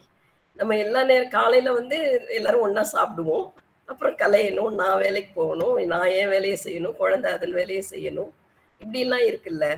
ஸோ அப்போ வந்து அந்த பேரண்டிங் ரெஸ்பான்சிபிலிட்டியை வந்து நம்ம எல்லாத்துலேயும் சுமக்க முடியாதுல்ல. கல்வி அஜெண்டாவையும் நம்மளே சுமந்துக்கணும்னு அவசியமும் இல்லைல்ல. சில பேர் கொஞ்சம் நல்லா பிளான் பண்றவங்கள பார்த்துருக்குறேன். எனக்கு தெரிஞ்ச ஒரு ஃப்ரெண்டு வந்து ஹோம் ஸ்கூலிங்னு ஆரம்பிச்சு இப்போ நோ ஸ்கூலிங் ஆக்கிட்டாங்க. ஸோ 12 வயசு. அப்புறம் ஹோம் ஸ்கூலிங்ல வந்து முன்னாடி அவங்க ஏதோ ஒரு 2 hours வந்து அவங்க டைம் போட்டாங்க. இப்போ வந்து அவங்களால டைம் போடவே முடியல. She's all alone. அப்படியே வந்து எனக்கெல்லாம் கொஞ்சம் ஷாக்கிங்காகவே இருந்தது. ஃப்ரெண்டு தான், அதனால நான் அவங்க ரொம்ப நல்லவங்க, என்னுடைய நெருங்கிய நண்பர். ஆனா குழந்தை வந்து தனக்கான இடமா ஒரு கம்ப்யூட்டர் எடுத்துக்கிச்சு, கம்ப்யூட்டரை பார்த்து ஏதோ கத்துக்கிறேன்னு சொல்லுது. ஆனா குழந்தைக்கு 12 வயசு. ஸோ அந்த மாதிரி நமக்கு நான் வந்து இதை தவறாவே சொல்லலை. ஏன்னா இது வந்து இப்படி ஒரு விஷயம் நடக்கும்போது என்னோட பார்வையில கொஞ்சம் ஐயோ பாவமே அப்படின்னு இருக்குது, அவ்வளவுதான். அவங்களோட பார்வையில அது அப்படி இல்லை, அப்படியும் இருக்கலாம். ஏன்னா நமக்கு வந்து ஏதோ ஒரு அப்பதான் நான் நினைச்சுக்குவேன், ஏதோ ஒரு ஆங்கிள் வந்து கலீல் கிப்ரானோட கவிதை இருக்குல்ல, உங்கள் குழந்தைகள் உங்களுடையவர்கள் அல்ல அப்படின்றது வந்து எனக்கு சத்தமா சொல்லணும் மாதிரி இருந்தது. அவ்வளவுதான். ஏன்னா அதோட முடிச்சுக்கிறேன் நானு. வேற யாராவது பேசட்டும்.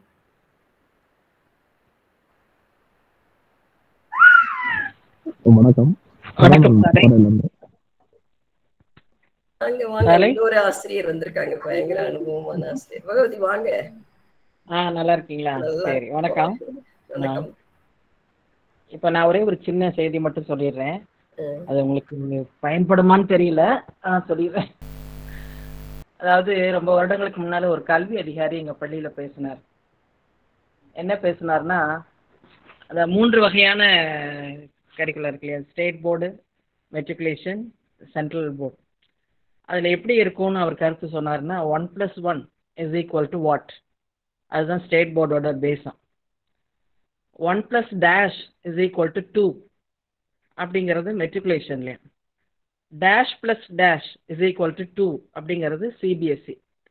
இப்போ ஒன்னொன்னுலேயும் பார்த்தீங்கன்னா நம்ம இதில் ஒரே ஒரு ஆன்சர் தான், ஆனால் தேர்ட்ல சிபிஎஸ்சியில் வரும்போது நிறைய ஆன்சர்ஸ் வரும். ஸோ அது வந்து அந்த குழந்தைங்கள திங்க் பண்ண வைக்கும் அப்படின்னு சொல்லுவாங்க. ஆனால் எனக்கு எப்போவுமே அதில் வந்து ஒரு இது கிடையாது, அக்செப்டன்ஸ் கிடையாது. ஏன்னா பின்னால் அந்த குழந்தைங்க வரும்போது ஹையர் ஸ்டடீஸ் போகிறாங்க, டாக்டருக்கு போகிறாங்க, இன்ஜினியர்ஸ் ஆகிறாங்க. அங்கே இந்த சிபிஎஸ்சி, மெட்ரிகுலேஷன், ஸ்டேட் போர்டுங்கிறது அந்த கேப் வந்து ஈக்குவல் ஆயிரும். அப்போ என்ன நடக்குதுன்னா, அந்த புரிதல், கல்வி என்பதுங்கிறது எனக்கு என்னை பொறுத்த வரைக்கும் அண்டர்ஸ்டாண்டிங், புரிதல் மட்டும்தான். அந்த புரிதலோட தெளிவு இருக்கணும். அதாவது நம்ம நினைக்கிறத வந்து தெளிவாக சொல்ல தெரியணும். அந்த 2 விஷயங்களும் வந்து நல்லா அந்த குழந்தை மனசில் இருந்துட்டாலே போதும். அதே போல் அக்செப்டன்ஸ், மற்றவங்களை அக்செப்ட் பண்ணிக்கிறது, இந்த மாதிரி சின்ன சின்ன விஷயங்களை மட்டும் நம்ம கற்றுக் கொடுத்தா பின்னால் அழகாக அதுங்க வந்துடும் நான் நினைப்பேன். அந்த காலேஜ் போகும்போது, நான்லாம் படிக்கும்போது காலேஜ் போகும்போது இந்த ப்ராப்ளம் எங்களுக்கு இருந்தது. அண்டர்ஸ்டாண்டிங் த கொஸ்டின்ங்கிறது வந்து ரொம்ப டிஃபிகல்ட்டாக இருந்தது. போராடி தான் அந்த கேப்பை கடந்து வந்தோம். ஆனால் இப்போ வந்து நல்லா இருக்குது. சமச்சீர் கல்வி வந்தப்போ நானே சாலை செல்வத்தில் சொல்லியிருக்கேன், ஸ்டூடெண்ட்ஸ் வந்து நல்லா ஆக்டிவாக இருக்காங்க, நல்லா புரிஞ்சுக்கிறாங்க. எங்களுக்கு மேலே ஹையர் கிளாஸஸ் எடுக்கும்போது ரொம்ப ஈஸியாக இருக்குது, முந்திப்பட்ட கஷ்டம்லாம் எங்களுக்கு இப்போ இல்லைன்னு. ஆனால் அந்த இது கட்டாயம் எல்லாம் மாறி போயிடுச்சு. இப்போ மறுபடியும் வரும்னு நினைக்கிறேன். வந்துட்டா எல்லாமே வந்து ஓரளவு அந்த சிஸ்டம் வந்து ரெகுலரைஸ் ஆயிரும்னு நினைக்கிறேன். அதனால் அந்த புரிதல், அந்த லோயர் கிளாஸஸில் சின்ன குழந்தைங்களுக்கு சொல்லும்போது நம்ம வந்து பாடங்களை மட்டும் சொல்லித்தராமல் அந்த சூழலுக்கு ஏற்ற மாதிரி அந்த கல்வியை கொடுக்கணும். இந்த சூழலுங்கிறத நான் ஏன் சொல்கிறேன் அப்படின்னா, நம்ம எல்லாம் சிரிக்காதீங்க, இருவர் உள்ளம் படம் பார்த்துருப்போம். அதில் வந்து அந்த ஆசிரியராக வரக்கூடிய அந்த கதாநாயகி வந்து கிளாஸில் ஒரு கொஸ்டின் கேட்பாங்க. அப்போ வந்து அந்த ஸ்டூடெண்ட் ஏதாவது நல்ல வசதியான வீட்டு பொண்ணு, அந்த பொண்ணுக்கு பதில் சொல்ல தெரியாது. உடனே எல்லாரும் சிரிப்பாங்க. அப்போ வந்து இவங்க டீச்சர் என்ன சொல்லுவாங்கன்னா, அவளுக்கு ஏற்ற மாதிரி ஒரு கொஸ்டின் கேட்பாங்க. அவள் வளர்ந்த சூழலுக்கு ஏற்ற மாதிரி ஒரு கொஸ்டின் கேட்பாங்க. அந்த பொண்ணு ஷார்ப்பாக ஆன்சர் பண்ணிடும். அப்போ அது வந்து ஆக்சுவலாக கலைஞர் தான் எழுதினார் கதை வசனம். ஆனால் அதில் ஒரு நல்ல செய்தி எனக்கு புரிஞ்சுது. அதாவது குழந்தைங்களுடைய சூழலுக்கு ஏற்ற மாதிரி அந்த கல்வியை நம்ம கொடுத்தாதான் நல்லா படிக்குங்கன்னு எனக்கு தோணுது. நல்ல புரிதல், கருத்து சுதந்திரம், அது சொல்லக்கூடிய தெளிவு, அந்த சூழலுக்கு ஏற்ற கல்வி, இதுதான் நம்ம வந்து லோயர் கிளாஸஸ்ல கொடுக்கணும்னு நினைக்கிறேன். தேங்க்யூ. ஆக்சுவலி பகவதி ரொம்ப நன்றி. கல்வி பற்றி பேசும்போது நமக்கு இன்னும் குழந்தைங்களுக்கு வந்து செல்ஃப் டிக்னிட்டியை வளர்க்கறதுங்கிறது வந்து முக்கியமான எஜுகேஷனோட எய்ம். அந்த அந்த எஜுகேஷனோட எய்ம்னு நம்ம தனியா பேசும்போது நம்ம அதெல்லாம் பேசலாம்னு நினைக்கிறேன். அதுல இன்னும் இந்த என்ன சொல்ல, எதையுமே புரிந்து கொள்ளாமல் படிக்கிறது. நம்ம எல்லாருக்குமே கல்வி மேல இருக்கிற முக்கியமான கோபம், மனப்பாடமும், மார்க்கும் தான். ஆனா கல்வியோட ஒட்டுமொத்த விஷயத்தையும் சேர்த்து புரிஞ்சுக்கும் போது நமக்கு அந்த கோபம் போயிடும் அப்படின்னு நினைக்கிறேன்.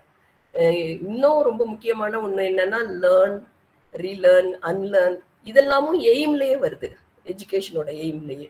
ஸோ இப்ப இந்த விஷயங்கள் எல்லாம் நம்ம பரவலா பேசும் பொழுது பயன்படுத்தாத கல்விக்கூடங்களும் அதை பயன்படுத்துவதற்கான வாய்ப்பு நிறைய இருக்கு. ஏன்னா இந்த புரிஞ்சு படிக்கிறதுங்கிற கான்செப்ட் இப்ப கொஞ்சம் நிறைய டிராவல் பண்ண ஆரம்பிச்சிருக்கிறாங்க. ஸோ வேற வேற விஷயங்கள்லையும் நம்ம பெரியவங்க செயல்படும் போது அது கொஞ்சம் ஈஸியா இருக்கும். வேற யாராவது ஷேர் பண்றீங்களா?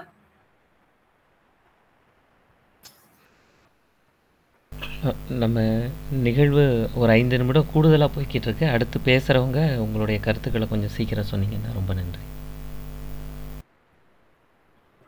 வணக்கம், நான் மணப்பாறையிலிருந்து சரவணன் பேசுறேன். என்னுடைய கேள்வி கேக்குதுங்களா? சரவணன் கேட்கல நீங்க பேசுறது.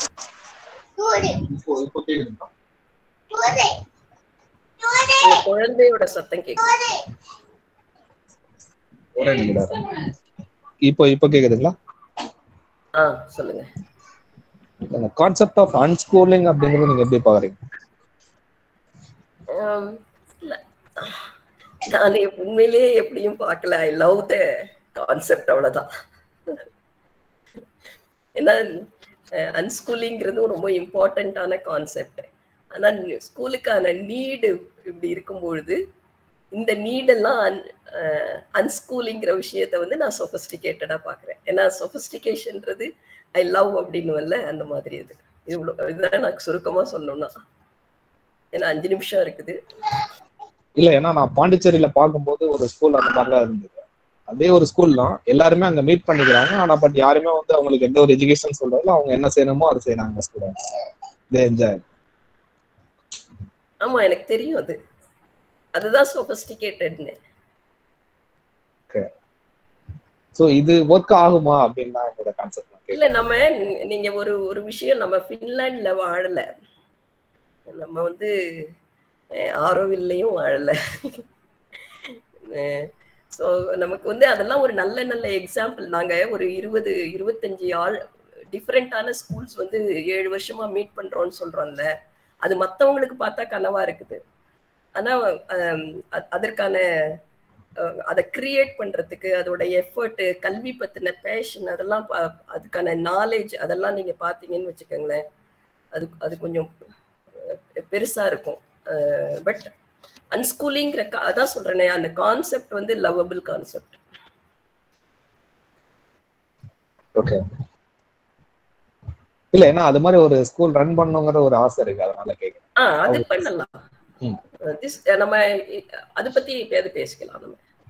Sure, thank you.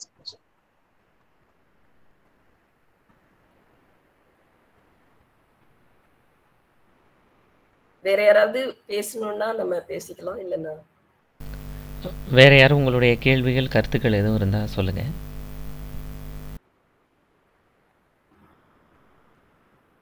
நிறைய பேர் பார்த்தனே. சாலை மறுபடியும் சொல்ல பண்றேன். ஜே கிருஷ்ணமூர்த்தி ஸ்கூல் பத்தி என்ன நினைக்கிறீங்க? மெட்ராஸ்ல நடந்ததுல கொஞ்சம் நேரம் வேணுமே அதை பத்தி பேச. அப்ப அடுத்ததுல வச்சுக்கோங்க. அடுத்த தடவை பேசலாம். ஏன்னா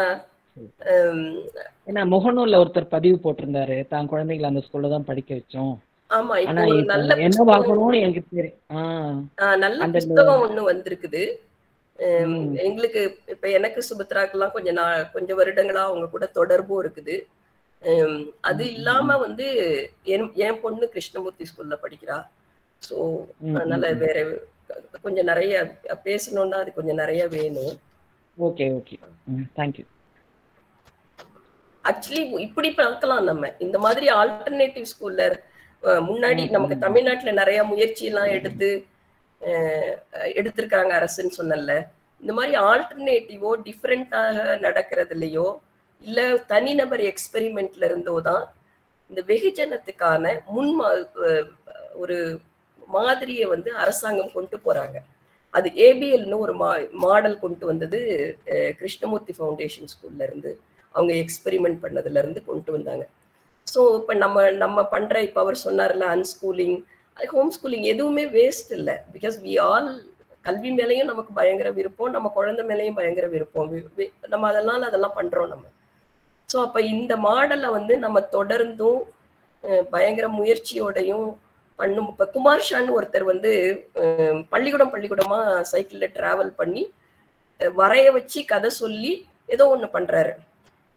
அந்த அது வந்து ஒரு எனக்கு வந்து இப்ப அவர் தொடர்ந்து இவ்வளவு காலம் செஞ்சதுக்கு அப்புறம் அது ஒரு நல்ல மாடலா அரசு பள்ளிக்குள்ளேயும் பள்ளிக்கல்விக்குள்ளேயோ கொண்டு வர்றதுக்கான வாய்ப்பு இருக்கிறது மாதிரி இருக்குது. ஸோ அந்த மாதிரி ஒரு நம்மளுடைய தொடர் வேலைகள் அதற்கான பலனை கொடுக்கும். அதுல ஒண்ணு வந்து கிருஷ்ணமூர்த்தி ஃபவுண்டேஷன் ஸ்கூல்ஸ் வந்து நீண்ட காலமா இயங்கிட்டு இருக்கிறது வந்து ஒரு பாசிட்டிவான விஷயம்.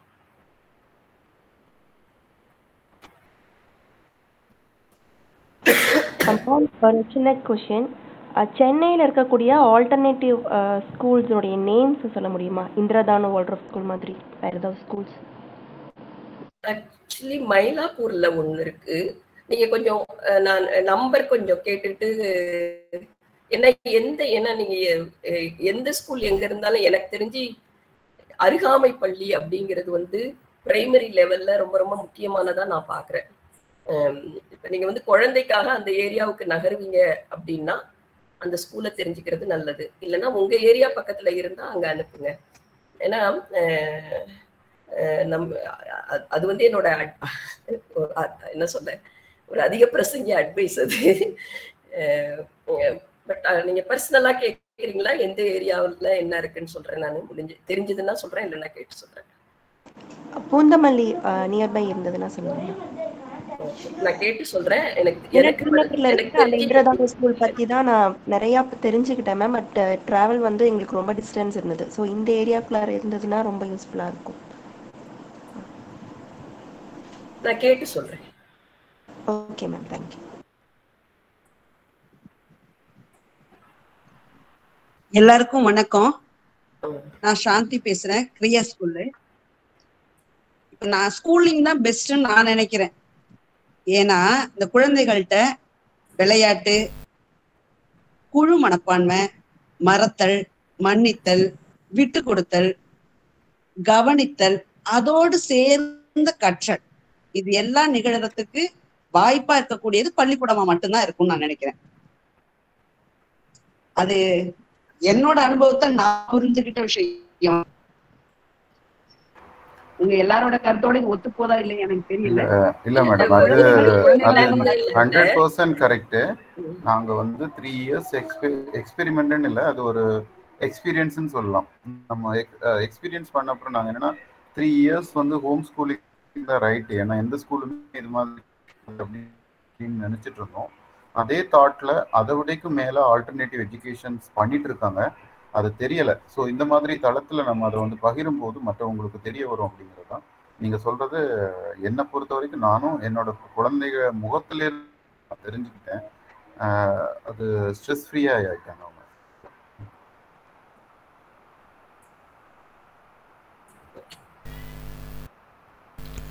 மற்றவர்கள் ஏதாவது கேள்விகள் இருந்தால் கட்டாயமாக சொல்லுங்கள்.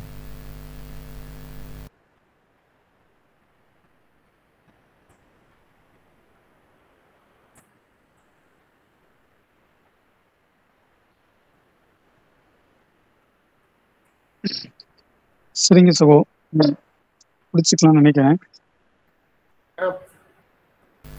பயனுள்ள வகையில ஏதாவது இருந்ததுங்களா? அக்கா, ஆமாங்கக்கா. ஆக்சுவலா எல்லாருக்குமே கேள்வி இருந்திருக்கும். அதற்கான விடை வந்து ஆனா இந்த ஒரு இதுல கிடைச்சிருமானா அது சாத்தியம் இல்லைதான். அந்த விடைக்கான ஒரு துவக்கமாவோ இல்லை விடைக்கான தேடலுக்கான ஒரு துவக்கமாவோ இந்த செஷன் இருந்திருக்கும்னு நினைக்கிறேன். ஏன்னா அந்த பசங்க படத்துல வர்ற மாதிரி டீச்சர்ஸ்லாம் ஸ்கூல்ல ஒரு கேள்விக்கு ஒரு ஆன்சர் தானே சொல்லுவாங்க, எங்கிட்ட ஒரு கேள்விக்கு 10 ஆன்சர் இருக்கு அப்படின்னு அந்த குழந்தை சொல்ற மாதிரி நீங்க வச்சிருக்கிற எல்லா ஒரு கேள்விக்கும் நிறைய பதில்கள் இருக்கு. அது ஒவ்வொருத்தங்கள்ட்ட நமக்கு கிடைக்கிறதுக்கான வாய்ப்பு இருக்கு.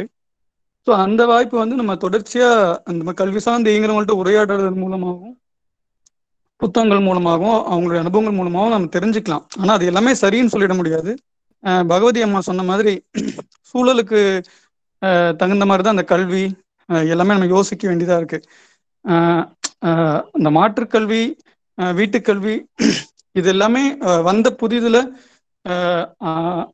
அது வந்து எல்லாருமே ரொம்ப ஆவலாக எதிர்பார்த்தோம். ஸோ ஆனால் அதுலேயுமே நிறைய நிறைகள் குறைகள் இருக்கு. ஸோ எல்லா முறைகள்லையுமே நிறை குறைகள் இருக்கு. அக்கா கிட்ட நான் பேசும்போது கூட சொல்லியிருந்தேன். ஒரு தனியார் பள்ளியில் படிக்கிற ஒரு 2 குழந்தைங்க, அப்புறம் ஒரு மலை கிராமத்துக்கு வந்து குழந்தைங்களை கூட்டிட்டு போயிருந்தோம். இங்கே நில சமவெளி பகுதியிலேருந்து மலைக்கு கூட்டிட்டு போயிருந்தோம் ஒரு 15-20 குழந்தைங்களை. ஸோ அங்கே மலையில் இருக்கிற குழந்தைங்களும் இந்த சமவெளி குழந்தைங்களும் கிட்டத்தட்ட எல்லாம் அரசு பள்ளியில் படிக்கிற குழந்தைங்கள் தான் அதிகம். ஸோ அவங்க 2 பேரும் ரொம்ப எளிமையாக மிங்கிள் ஆகிக்கிட்டாங்க. சீக்கிரமாக பேசுறதுக்கோ விளையாடுறதுக்கோ நேரமே எடுத்துக்கல. அவ்வளோ ஈஸியாக மிங்கிள் ஆகிட்டாங்க. சமவெளி குழந்தைகள் மலையை பார்த்து ரொம்ப பிரமிச்சு போனாங்க. ரொம்ப என்ஜாய் பண்ணாங்க. அங்கே இருக்கிற மாமரங்கள், பலாமரம், கிணறு, ஏரி, சேரில் உருண்டு புருண்டு விளையாடுறது, இதையெல்லாம் ரொம்ப விருப்பமாக செஞ்சாங்க. ஆனால் ஒரு அந்த கேம்புக்கு 2 மாற்றுப்பள்ளி ஆல்டர்னேட்டிவ் ஸ்கூல்னு படிக்கிற ஸ்கூல்லேருந்து 2 குழந்தைங்க வந்திருந்தாங்க. ஸோ அவங்களுக்கு அது பெருசாக தெரியல. ஏன்னா அந்த பள்ளியில் அவங்களுக்கு இது ஒரு ஒரு செயல்பாடாகவே இருக்குது. அடிக்கடி மலைகளில் கூட்டு போகிறது, ட்ரெக்கிங் கூட்டு போகிறது, நீச்சல் பழகிறது, இந்த மாதிரி சேரில் விளையாட விடுறது எல்லாமே அவங்க செயல்பாடுகளில் வந்துடுது. அப்படிங்கும்போது இந்த விஷயங்கள்லாம் அந்த குழந்தைங்களுக்கு பெருசாக தெரியல. ஸோ அப்போ அந்த எந்த சூழலில் எந்த குழந்தைங்க என்ன கொடுக்குறோம், அது என்ன கொடுத்தா அவங்க அதை விருப்பமாக எடுத்துக்கிறாங்க, என்ஜாய் பண்ணுறாங்க அப்படிங்கிறது ஒன்று இருக்குது. ஆனாலும் சூழலில் கொடுக்குறது இருந்தாலும் அந்த அந்த ஆல்டர்னேட்டிவ் ஸ்கூலில் படிக்கிற குழந்தைங்க கிட்ட குழந்தைத்தன்மையை வந்து கொஞ்சம் குறைவாக பார்த்தோம். ஸோ அதை என்ஜாய் பண்ணல, ஓகே. ஆனால் சக குழந்தைங்களோட பேசி பழகுறதுன்னு ஒன்று இருக்குல்ல. கடைசி அந்த கிட்டத்தட்ட ஒரு 3லேருந்து 5 நாள் அங்கே இருந்தோம். அந்த 5 நாளுமே அந்த குழந்தைங்க மற்ற குழந்தைங்களோட சரியா ஒன்றவே இல்லை. ஸோ இந்த 2 குழந்தைங்க தனிச்சே இருந்தாங்க, எல்லா செயல்பாடுகளிலிருந்து விலகி இருக்கிறது. அந்த மலையில் இருக்கிற குழந்தைங்க கூடயும் ஒன்றி விளையாடுறதோ இல்லை தனக்குன்னு ஒரு நண்பர்களை தேடிக்குவாங்கல்ல. போன ஒரு நாள்லயே ஒரு க்ளோஸ் ஃப்ரெண்டுன்னு ஒருத்தவங்க ஆவாங்க. அந்த 5 நாளில் வரும்போது கண்டிப்பாக எல்லாருக்கும் ஒரு க்ளோஸ் ஃப்ரெண்டு கிடைச்சிருப்பாங்க குழந்தைங்களுக்கு. ஆனால் அந்த குழந்தைங்க வந்து அப்படி யாரையுமே எடுத்துக்கல. ஆனால் இந்த சமவெளி குழந்தைங்களும் மலைவாழ் குழந்தைங்களும் அவ்வளோ நல்லா பழகிக்கிட்டாங்க. அவங்க பிரியும் போது அவங்களுக்கான ஒரு க்ளோஸ் ஃப்ரெண்ட்ஸை பார்க்க முடிஞ்சது. ஸோ அப்போ இந்த மாற்றுக்கல்வி, ஹோம் ஸ்கூலிங் இதில் நம்ம குழந்தைமையை வந்து இழக்கிறதுக்கான வாய்ப்புகள் நிறைய உருவாகுதோ அப்படின்னு ஒரு கேள்வி இருக்கு. அது இருக்குன்னு நான் சொல்ல வரல. எங்களுக்கு இந்த நிகழ்வு இந்த ஒரு இன்சிடென்ட் வச்சு முடிவு பண்ணிடவும் முடியாது. இந்த 2 குழந்தைங்களை வச்சு ஒட்டுமொத்தமா அந்த ஸ்கூலிங் மெத்தட் எல்லாமே இப்படிதான் இருக்குன்னு நான் சொல்லிடவும் முடியாது. அப்போ நாங்கள் அதுக்கப்புறம் அதில் கொஞ்சம் தீவிரமா பார்க்க ஆரம்பித்தோம், பார்த்துக்கிட்டு இருக்கோம். ஸோ அப்போ அதுலேயும் எல்லா முறைகளையுமே கொஞ்சம் நிறைகுறைகள் இருக்கு அப்படிங்கிறது புரிஞ்சிக்க முடியுது. அப்போ ஒரு ஒரு ஒரு கேள்விக்கு ஒரு பதில் கிடைச்சிருக்கு. இன்னும் 9 பதிலை தேடிக்கிட்டு இருக்கோம். ஸோ இது மாதிரி கூட்டங்களை தொடர்ந்து அந்த பதில்களை தேடலாம் நினைக்கிறேன். அந்த அளவுக்கு ரொம்ப பயனுள்ளதா இருந்தது. ஒரே ஒரு விஷயம் மட்டும் நான் உங்களதுல ஆட் பண்ணிக்கிறேன். நானு இது வந்து ஒரு குறிப்பா ஆசிரியரா வரும்பொழுது, அது ஆல்டர்னேட்டிவ் ஸ்கூலோ எங்கேயுமோ, ஆசிரியர் வந்து ஃபெசிலிட்டேட்டர். அவங்க வந்து ஃபெசிலிட்டேட் பண்ணணும். மிங்கிள் பண்ண வைக்கிறது வந்து எந்த ஆசிரியர் 3 டிஃப்ரெண்ட் ஆசிரியர் வந்திருந்தாலும் அதுல ஒருத்தவங்க பண்ணலன்னா இன்னும் 2 பேர் பண்ணணும். அது குழந்தைகளோட சிக்கலா நான் பார்க்கல. அண்ட் ஓவராலா இந்த சமூகத்துல வந்து பிரிவு அப்படிங்கிறதும் என்ன சொல்ல, அதுலயும் குறிப்பா உயர்ந்தது தாழ்ந்ததுங்கிறதும் இருந்துகிட்டே இருக்கிற ஒரு சமூகமா தான் இருக்குது. இப்ப நீங்க புஸ்தகங்கள் இருக்குல்ல, புஸ்தகங்களை வந்து நீங்க வந்து ஒரே பப்ளிகேஷன் எப்படி இன்னைக்கு பிரிண்ட் பண்றாங்கன்னா, ஏ கிரேட் ஸ்கூல், பி கிரேட் ஸ்கூல்னு, சி கிரேட் ஸ்கூல்னு மெட்ரிகுலேஷன் ஸ்கூல் வச்சுக்கிட்டு ஒவ்வொரு ஸ்கூலுக்கும் தகுந்தது மாதிரி ஒரே கம்பெனி புக்கு பிரிண்ட் பண்றாங்க. என்ன, அவங்க அதே கம்பெனி பிரிண்ட் பண்ற 4ஆம் கிளாஸ் புஸ்தகம் ஒரு வகையான ஸ்கூலுக்கு வந்து 80 ரூபாய், இன்னொரு வகையான ஸ்கூலுக்கு 40 ரூபாய். அந்த 40 ரூபாய் புஸ்தகத்தை பார்த்தீங்கன்னா அப்படி ஸ்பெல்லிங் கரெக்ஷன்லாம் கூட இருக்கும். ஸோ இந்த மாதிரியான ஒரு ஒரு கல்வி சொசைட்டில வந்து நம்ம இருந்துட்டு இருக்கிறோம். ஸோ அப்ப வித்தியாசமான முயற்சிகள்ல இதெல்லாம் குழந்தைங்களோட ரெஸ்பான்சிபிலிட்டி. ஒண்ணு நீங்க சொன்னதுல இருந்து எனக்கு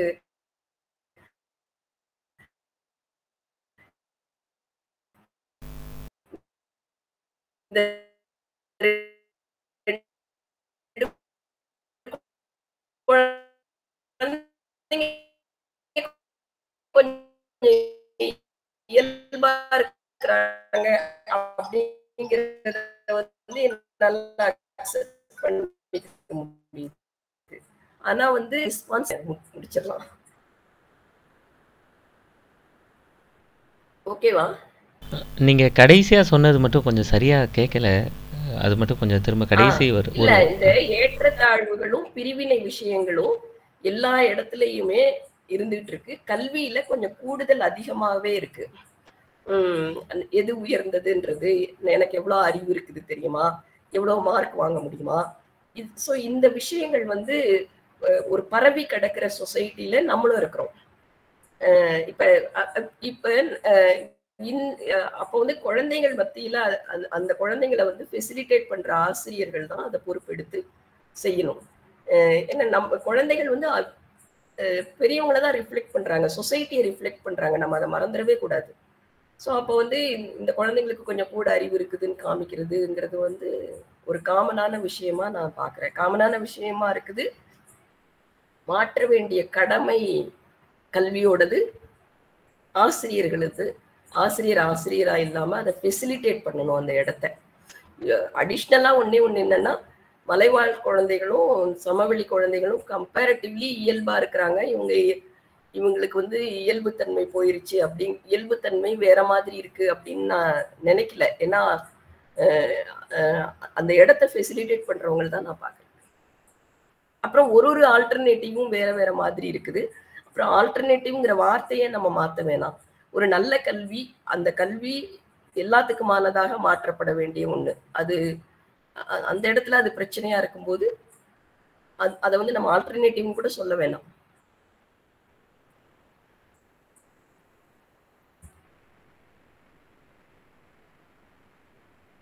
நல்லதுங்கக்கா.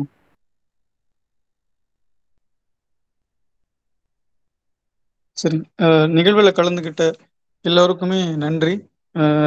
அதான் முதல்ல சொன்ன மாதிரி கூடுதல் நேரமும் எடுத்துக்கிட்டாச்சு. பட் நிகழ்வோட போக்கில் அதை நம்ம விடுறது தான் சரியாக இருக்கும். ஸோ இவ்வளோ நேரம் இருந்து கேட்ட அனைவருக்கும் நன்றி. அடுத்த மாதம் இதே போன்று இதே தலைப்பில் இதனுடைய தொடர்ச்சியாக உரையாடல் வந்து தொடரலாம். நன்றி.